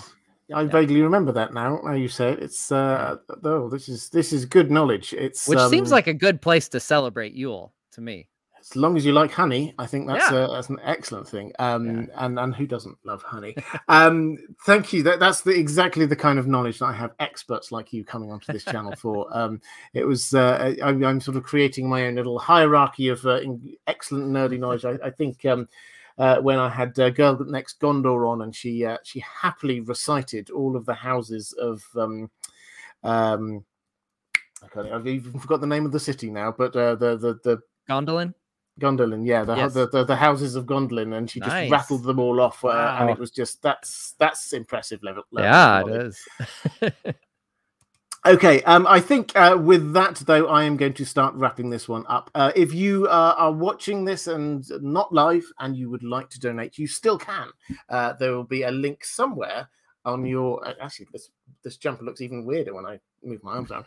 But there will be a link somewhere. I'm going to keep the link up there. It's a fantastic cause. Please do donate generously to that if you at all can. I'll give you a moment to direct people to where you are, but I shall let people know what's coming up for me. I almost got through this without thanking my patrons, which have been horrendous. Patrons, thank you. You know I can't do this, dedicate the time that I do without your support, so I hugely appreciate it. Thank you very much. Matt, do you want to let people know where to find you on the internet? Sure, yeah. It's Nerd of the Rings, so youtube.com/Nerd of the Rings. That's the main one. I'm on Instagram and Twitter and stuff like that. I don't use those as often, but yeah, check me out on YouTube. I will have a video coming out on Christmas Day because Saturdays are my regular release and I'm a creature of habit. So, well, excellent. That's a thing to look forward to. I never know whether Christmas Day is a good day or a bad day to release things on, but thank you so much for coming on. Absolutely. Hopefully we can get you on again for a sort of a normal nerdy Lord of the Rings stream at some point. That would be fantastic. Absolutely. Now, what else was I going to say? Just to wrap up, yeah, this is my last one. So there's not going to be of the year. There's not going to be a live stream next week. I will be back in 2 weeks' time.